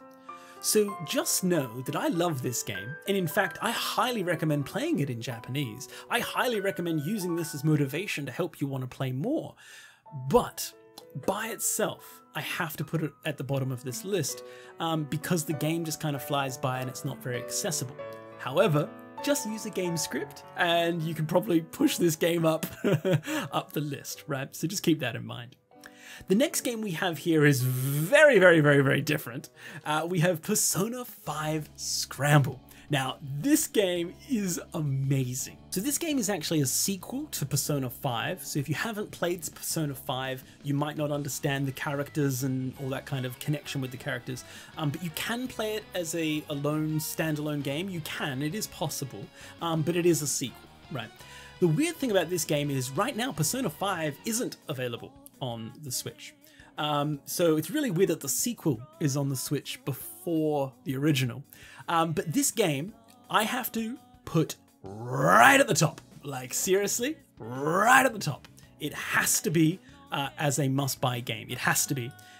Probably put it similar. It probably has to be better than Dragon Quest. I put that right at the top. And the reason why, even though it is a sequel and you may miss out on some of the story because you haven't played the original, this game is actually, in a way, I kind of like it a little bit more than Persona 5 because this game is actually more of like a hack and slash RPG where you kill and stuff rather than turn take and it's kind of turn based. But it has everything else that the Persona 5 game has. Voice acting, interesting characters, you travel around Japan, it's set in the real Japan, it has a log so you can have a look at all of the language that you come across and replay the audio.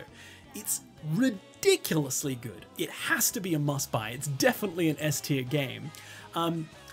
If the original, and the original is coming, but it's not out yet.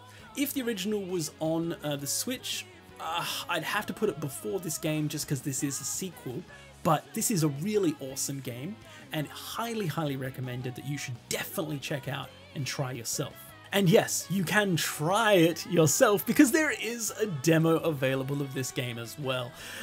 Man, the Nintendo Switch is bringing back demo discs. Like almost every one of these games has a demo. So definitely check out this game. It's definitely worth your time. Super useful and cool for learning Japanese with. The next game we have on the list, okay, so we have AI Somnium and we have the sequel for AI Somnium. So there are two games in the AI Somnium range. This is a really cool game and it's right up my alley. This is kind of like in a way, it's very similar to Animus Code, where it's kind of a Ghost in the Shell cyberpunky detective game. This game does have voice acting and logs and really interesting kind of puzzles, and it's really trippy visuals. This game as well, right up to must buy. Absolutely no question, it is right up at must buy. This game is super useful for a Japanese language learner. It is a bit dark, it is a little bit complicated in terms of the setting, right? It gets quite in-depth inside the mind and everything, but this game is so accessible and so cool. Where do I rank it against the other games is a bit tricky. It has to be more than Dragon Quest. I absolutely love this series. It's so cool, it's so dark, it's so gritty, but it's so interesting. I love it, absolutely love it.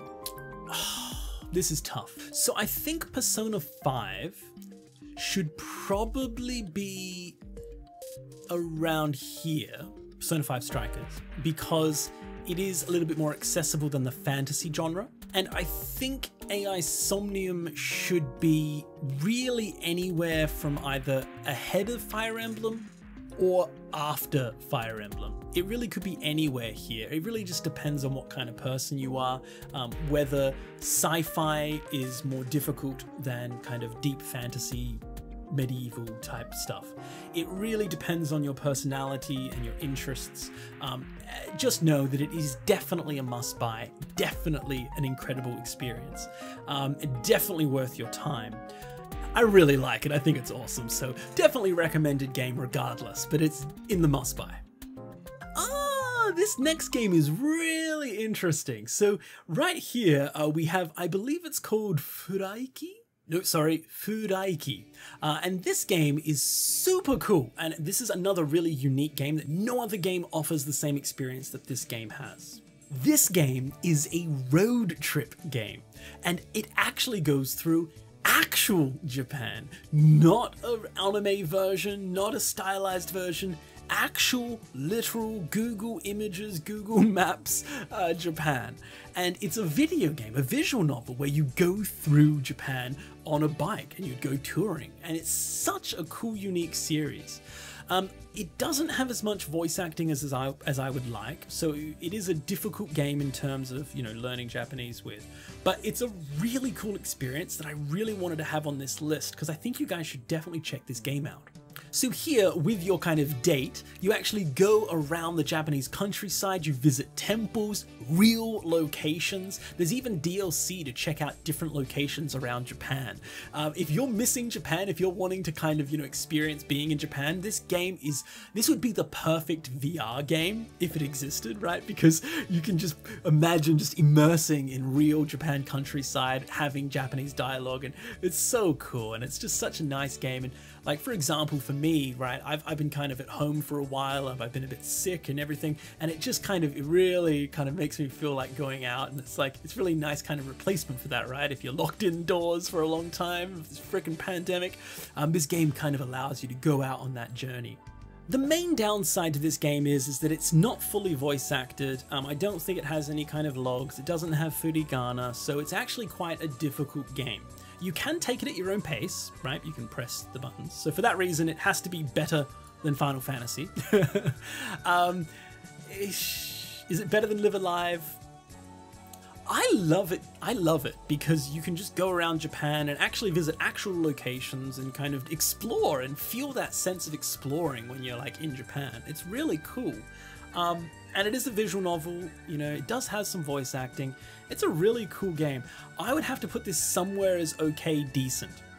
I'm feeling like maybe I was a little bit too harsh on Live Alive, putting it down here at the okay range. And in fact, I'm actually thinking I'm going to graduate it. I think this Furaiki game should be a decent learning experience. It's similar to this game, right, where it doesn't have voice acting and it's a bit difficult to access, but it's really useful and unique. And for that reason, I'm going to put Live Alive at the top of decent. I'm going to change Live Alive's spot because it has voice acting, okay? It is really, really cool. And I think maybe I was just a little bit too critical of it because it's really hard. The Japanese area is really difficult, but I'm sure the other stories aren't quite as challenging as that. So there we go. I think, yeah, I think that looks good. But man, this Furaiki game is so interesting and it's so cool kind of traveling around Japan. Okay, the next game we have on the list is, Blue Reflection. This is the waifu game. So this is kind of very, if you're into kind of idols or if you like cute girls, whatever, this game is going to be a cool learning experience for you. This game is set around these high school girls that get this kind of magical power. It has a bunch of voice acting. It does have logs. It's very pleasant. It's a very kind of interesting, beautiful kind of game to experience. It's pretty cool, right? One thing that I actually really appreciate about this game is that it's not pervy. It's not pervy. It's just cute girls. That's it. And so I'm so relieved. It's so nice to not just have cringeworthy games. So if you just like cute girls and you want to learn some Japanese with cute girls everywhere, then this is a great game for you. It's definitely up there with, you know, the visual novel type stuff. In fact, you could almost put this as a must-buy, interestingly enough, because it has a whole lot of really accessible language with the logs and everything, and the audio, and it's, yeah, that's a tricky one. I didn't think I was going to put this on my must-buy list. Oh man, I'm stuck. I'm not sure where to put this game. Is it a must-buy? It has logs, it has replayable audio, it's very, very comfy. This is tough. This is really tough. I'm gonna put it here at the front of excellent just because I personally don't see it as a must-buy. Personally, that's just not, for me it's not something that I go, yes, you must have it. But I can't deny that it has most of the things it needs to be a must-buy. So it needs to be up here at the top. It is a very good game and definitely something that is worth checking out. It doesn't have all of the tools that the must-buys, well, it does. It's not completely 100% voice acted, right? But it has enough. It's very cute. It's very comfy. It's very pleasant. It doesn't hurt. So yeah, look, I like this. I like this a lot, and I would put it pretty high up. The next game we have is an interesting one. Another one of these DS games that has been kind of revitalized on the Switch. Here we actually have Layton's journey, but this time it seems to be a Lady Layton. This is a really interesting one. This Layton game is kind of... it's like a puzzle solving game. You have these small little puzzles and riddles and mysteries that you need to solve, and this is another level 5 game, if you can't already tell. That polish is there with level 5, that it's just primo. This is a really beautiful game. Now this game does have a little bit of voice acting in the kind of special cutscenes. You can take it at your own pace, and it has furigana, as you can see, that makes it very readable. This immediately has to be in the great tier, and I would put it probably at the top of the great tier. It really is awesome. I really like the design, I really like the whole presentation, and I think it's a very comfortable game to look at. I like looking at it. I like looking at the text, I like looking at the characters and the art, and I like hearing the music, and it's just a very pleasant, nice game. I wish there was actually more of the older Layton games. I don't know why all of the Layton games never made it to the Switch. It's just really weird considering how big that was on the DS. Like, they were so big, the Layton games. I'm sure he'll have a revival one day later with the Switch 2 or whatever. But for now, this is the Layton game that is available on the Switch, and it's a really fun, comfy time. Next we have Danganronpa. This is a really cool kind of murder mystery game that has logs, it has voice acting, and it has a ton of games. I think there's like 3 or 4 or something on the Switch. There's a lot of games in the series, and they're all really good. They're all very interesting. They have a nice kind of art style. This is very much a visual novel type game, but it's very, very cool. And it's very, very kind of flashy and stylish. So for me, it doesn't have enough voice acting. It does have a lot, but it doesn't have enough to put it as a must-buy. It probably is an excellent game. I would say it's probably an excellent game for learning Japanese with. And actually, oh my god, wow, I just naturally put it at the right point. That's the right place to put it, Matt. Because maybe higher than the Yokai Watch school game. Yeah. That's a good point. Maybe higher than Blue Reflection, just because there's so much, right? There's so much language, so many games. It's a safe bet, right? It's a really, really safe game if you want to get a lot of reading done. I like that, yeah. Why is Digimon higher than it? Well, Digimon's mostly voice acted, but then Danganronpa has a lot of voice acting. Very, very similar. Really, really cool game, right? Really cool game and nice for learning Japanese with. Okay, the next game we have on this list, we're getting finally down to the last line, we have, Skyrim. So Skyrim, you might think, huh? What? Skyrim? Learning Japanese in Skyrim? Yes, Skyrim is incredibly impressive when it comes to how many lines there are that are recorded in Japanese for voice dubbing. Absolutely insane. So this game, I would say, just for this one fact alone, makes it worth your time. Almost every single NPC in this game has like over 20 lines of dialogue just of normal text. That's without like story. That's just like interactions with the character as they talk to you about their daughter and how they've grown up here and they're learning how to do this, and the other day there was a werewolf attack, and like they just talk and talk and talk and talk, and they just talk about random stuff, and it just feels so immersive that you just get immersed into this world, hearing all of these people just talk about random stuff. And it might be a bit overwhelming, right? This is definitely an advanced game, right? Someone like me who's been studying for 10 plus years could really appreciate this game. I wouldn't necessarily say, beginners, go jump into this game, unless you really love Skyrim. That's another thing. A lot of people have experienced Skyrim, right? So it's a game that you can kind of relive through this other lens. It's so cool how much voice acting there is. Like when I play this game, I always feel so captivated by what's going on, because there's so much story, so much history, so much personality in there, and you just really feel like you're just standing there with these people in the middle of their house, and they're, you know, telling you about their life story. Like it's crazy. I love it so much. So I would probably put this as an excellent game, but just know that I'm going to put it at the bottom of excellent, because I'm only putting it here for immersion. There's just so much audio immersion that you can just have and immerse into the world, immerse into the environment. And you can even do it with VR. That's on the PC though. But you know, it's really cool. Really cool. Something that I think is just a fun time. Difficult, very difficult, but a fun, immersive experience with lots of listening. Okay, now we're finally down to the final 8 games for this video. So let's get started. The next game is Animal Crossing. So this game is super awesome. You probably already know, but Animal Crossing is a cute little kind of life simulator. In this game, you start off on an island and you just kind of build life. You meet villagers, they join your island, you make friends, you build houses, you kind of decorate things, and you make your whole island, and it's just a really fun, cozy time. The coolest thing about this game is that there is a ton of language in different ways of speech, so characters will actually speak differently based on their personality. You get a lot of keigo practice from the kind of main head resident organizers, right, the kind of city hall and things like that, and there's furigana to help you read along the way. There's a whole bunch of items that you can find out about. It could be better than it is if it had things like a Pokedex for the things you catch. Unfortunately, you have to actually talk to the bird in the museum to get that information, so it's a bit annoying.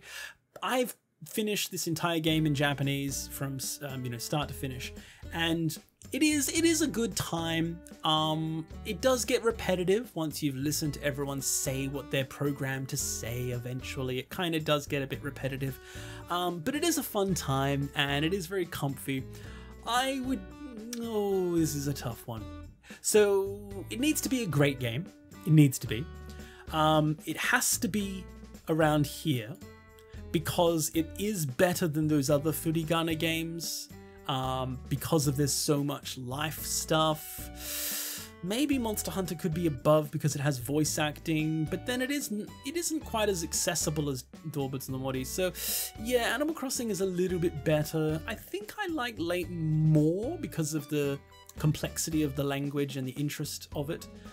But it's very similar. It's in a very similar spot, right? So it is very accessible, and it is a beginner-friendly game in a way. There is some difficult language and mannerisms and things like that in speech, but I think it's a friendly game thanks to having furigana. It's quite cute as well, right? So it's a very easy game just to, you know, spend some time with. So it's quite a fun time. The next game we have here is Brigadine. Now, this game is interesting. It has voice acting, it has logs, so that's the main reason this is on this list. It's kind of a budget Fire Emblem type thing. It has really cool art style and everything, but because it has that log and the voice acting makes it a really cool game. How cool is tough. I'm going to put it here near Caligula and Monarch, because I would say it's similar. In fact, it's probably more difficult than them. so I'll put it after. It has voice acting, it has logs, that's great. It has a lot of strategy gameplay you have to go through. It's maybe not so great. It is cool, it is interesting, it is fun, and I would say it's probably around there. That's tough though. Would I recommend it more than Animal Crossing? Because that's what this is saying right now, that I would recommend it more than Animal Crossing. Would I really recommend it more than Animal Crossing? Oh no. This is difficult. I've demoted it down below near Disgaea 6. Yeah, I think that's a good spot, because Disgaea 6 also has voice acting and a log, but I just wouldn't necessarily say it's better than these other games. Yeah, I think this is a good spot down here for the game. All right, the next game we have is the Famicom Detective series. Yes, this is great. Voice acting, push to touch, furigana, and super interesting. Like, the actual visual novel style is very interesting. It's not just a static image of a character going, ah, right? They're actually moving. The wind is blowing in their hair. The backgrounds are alive. It has so much personality. This is actually two different games, but they're the exactly same style. They're just visual novels, but there's two different kind of mysteries. Super cool. Has to be an excellent game. It has to be better than that. It has to be up here near... I'm going to put it at the top of the excellent games. I don't know if it has a log. I can't recall if it has a log. And I don't think it does. For that reason, I'm going to put it at the top of excellent. It would be a must-buy if it had that log, like all of the other must-buys do, except for Dragon Quest. But because it doesn't, I'm going to put it here at the top of excellent. Now, I'm going to put it ahead of Digimon Survive because of the amount of useful language in this game. Almost everything the characters say is useful for you as a language learner, right? It's based in real life, it's murder mysteries, but it's not too specialized in any particular way. Like, it's not like too dark, it's not too demon or fantasy. It's real life murder mysteries, right? So really cool stuff.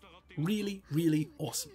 Super duper awesome. It could be a must buy if it has a log, but I don't think it does. Okay, now we have the fifth to last game, and this is Dora Moji. So this game, I'm just going to be straight with you guys. It's right at the bottom. And the reason why is because this is another one of those Japanese language games where it's all based around language. Here it's learning how to write kanji. It's like a kanji game, but it's just not a very good one, right? Like, there's much better available on the DS, 3DS, but it is just kind of worth talking about. It's worth you guys knowing about in case this is something that you might want to check out.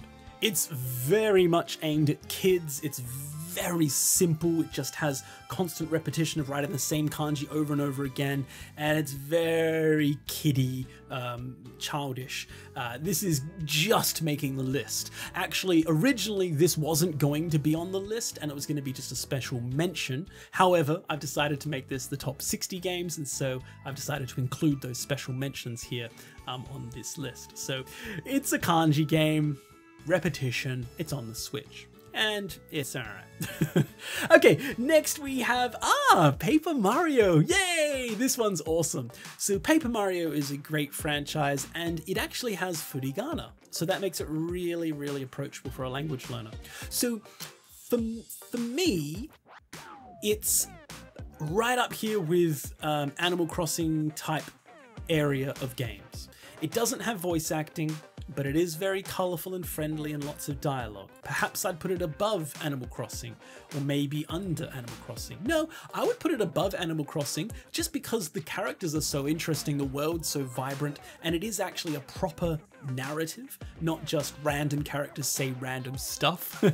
So I would say that Paper Mario might even actually maybe better than the Layton game. Similar, right? They're both a lot of language.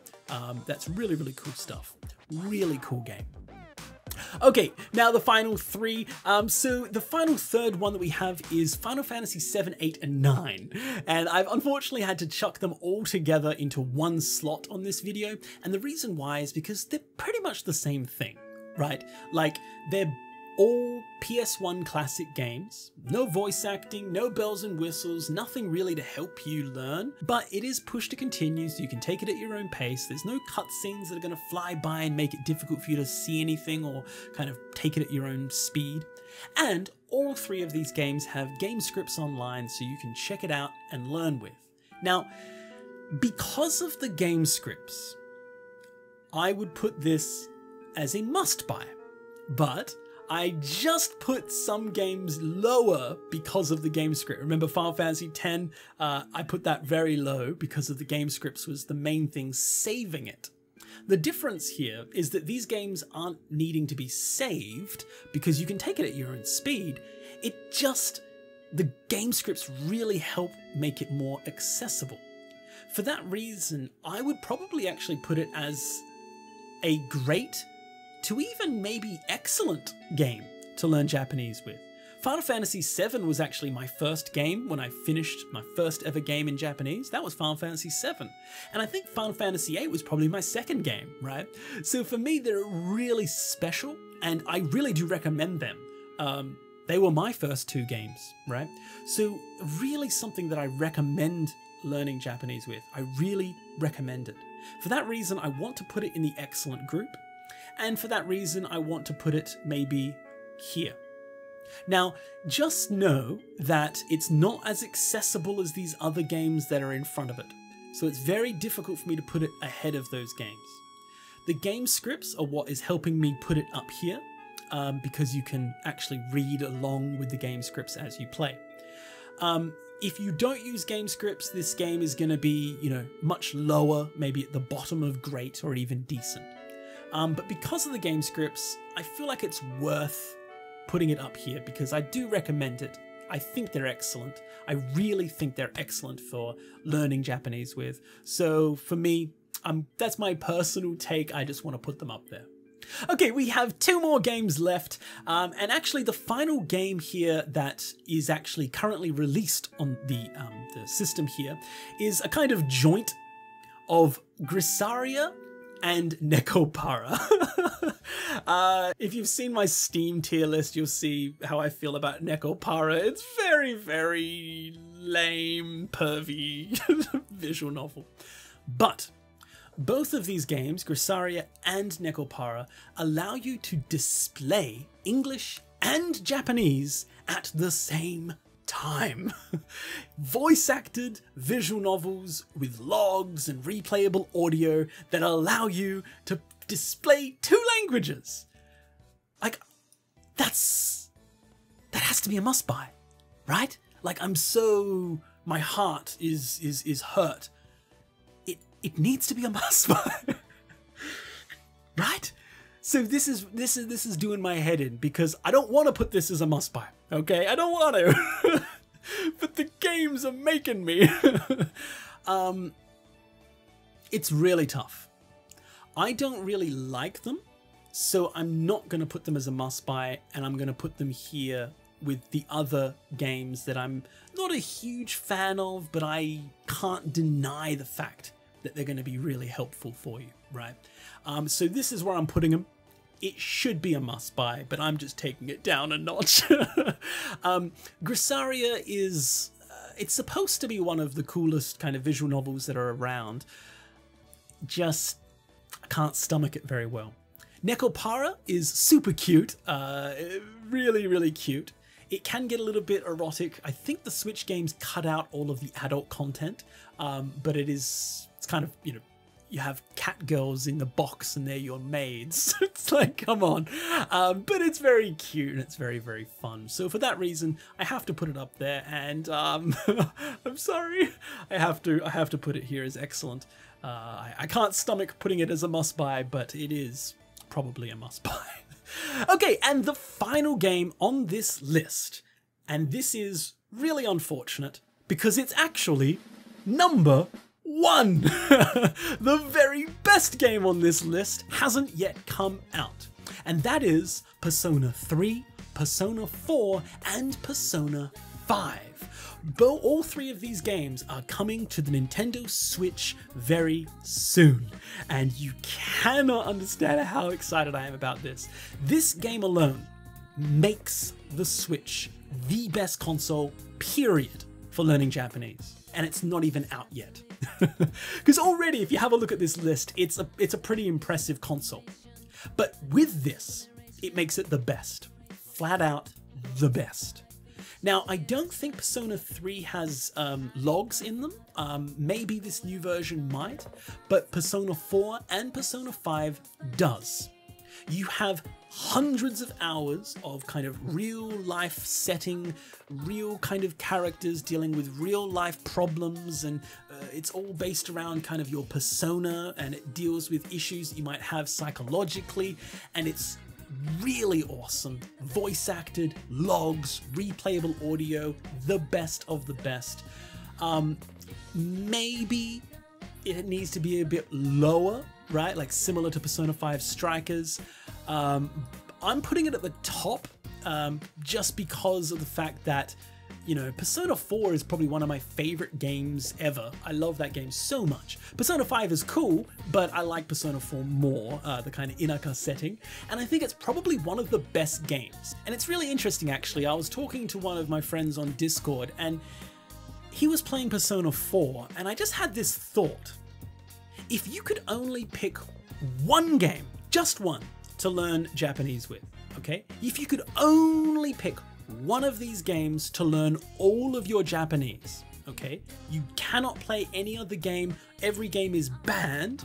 You must pick one, and that's going to be the basis of all of your Japanese ability. If I had to pick one game, that would be Persona 4. Okay, because there is a ton of useful language, real characters talking about real stuff. It's really interesting. Absolutely love it. If I picked something like Bond or 13 Sentinels for my one and only game, I would learn too much specialized language and stuff that I'm not going to use in real life, right? Sci-fi stuff or crime stuff. But Persona 4, I feel like you really will learn enough of everything. House objects, rooms, schools, talking, how to talk and answer things, how to even ask people out on dates and everything. It's a very human type game. And while it does have a bunch of fantasy elements where you go into kind of fantasy worlds, it's really, really awesome. So the fact that they have the logs that allow you to replay, personally, I need to put it there up at the top.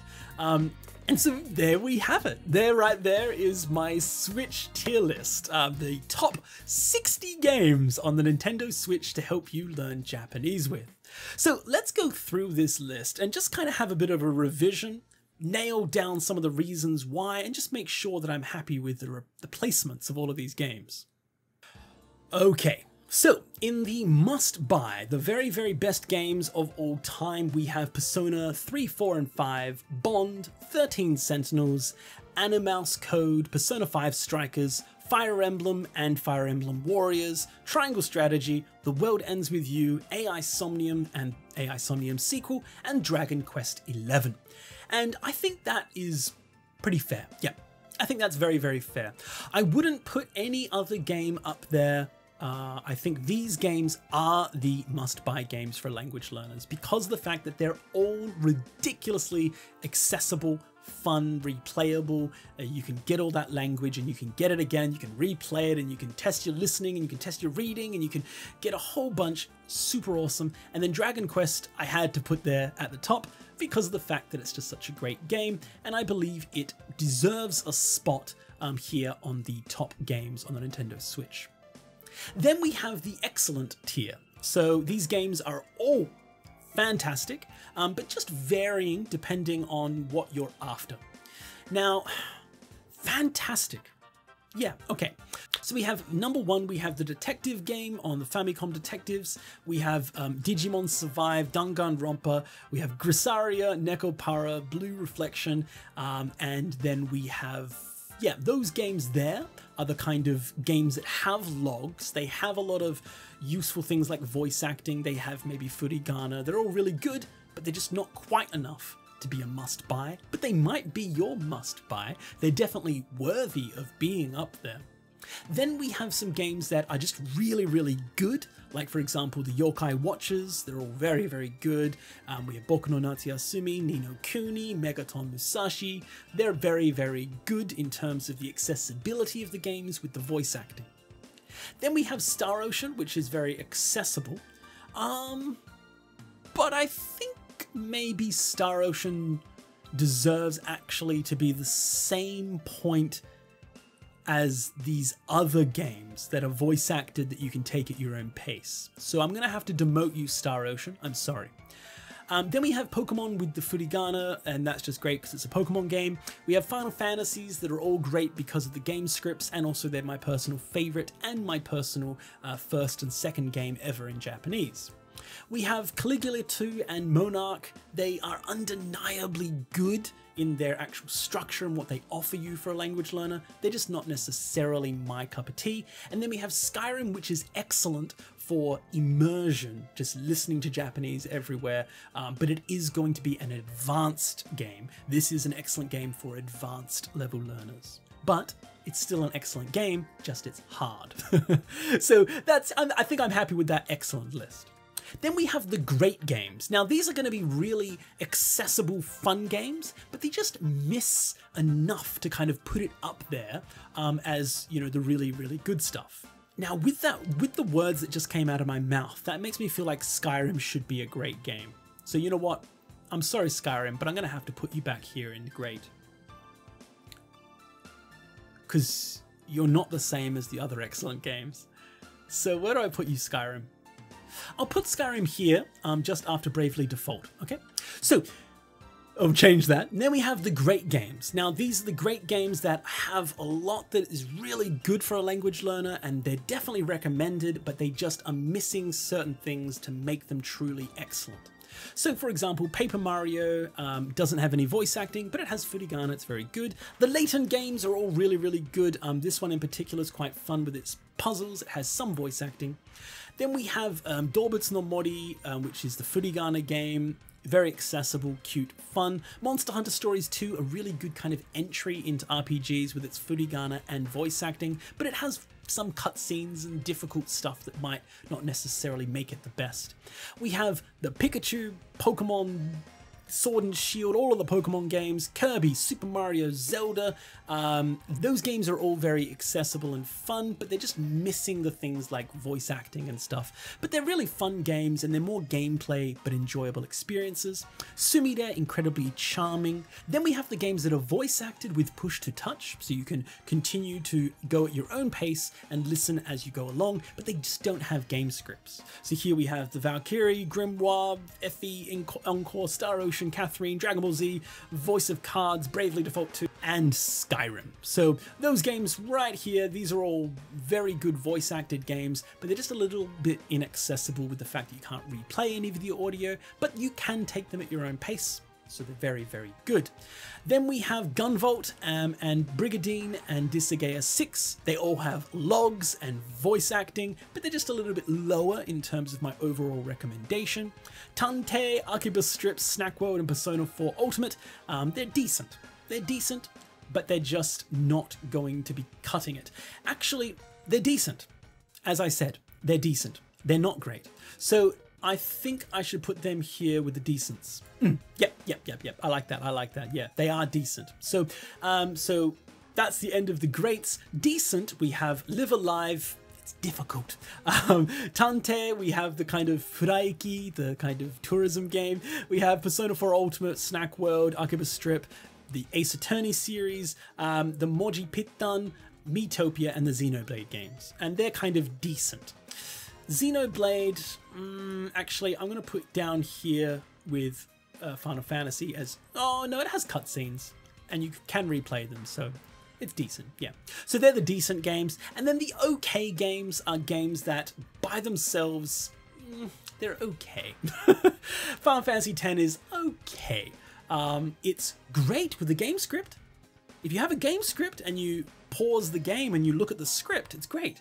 But that's not actually while you're playing the game. You have to pause it, otherwise the cutscenes are just going to go by. So for that reason, it has to be down there. And then we have these two kanji games, which are just kind of interesting.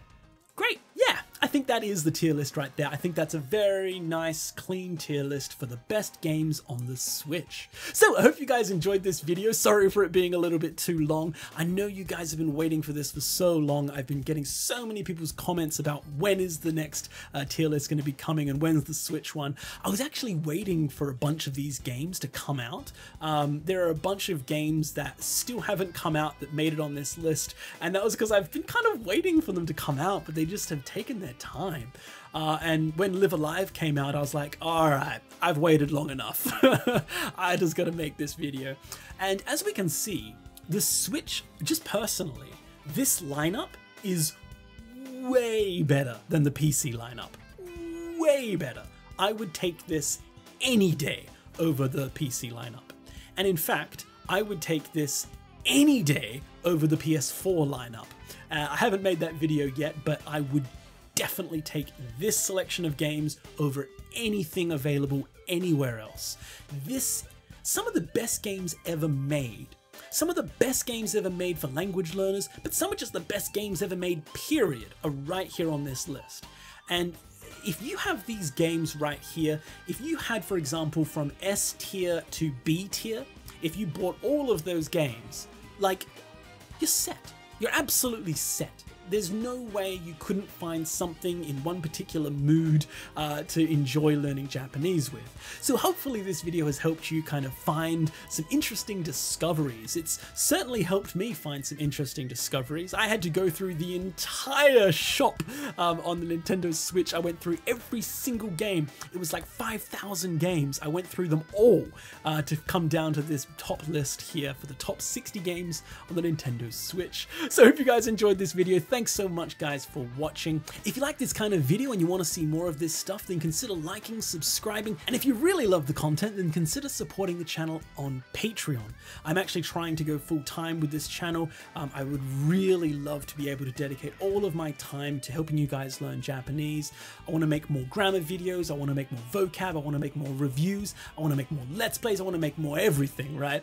And in order to do that, because I'm doing this all by myself, I really do need the support from all you guys to be able to go full time. So if you guys like this channel, then please consider supporting. I super duper appreciate it, and it would be an absolute dream come true and an honor to be able to make these videos for all you guys. So I hope you guys enjoy. Thanks so much for watching, and I'll see you all again in the next video.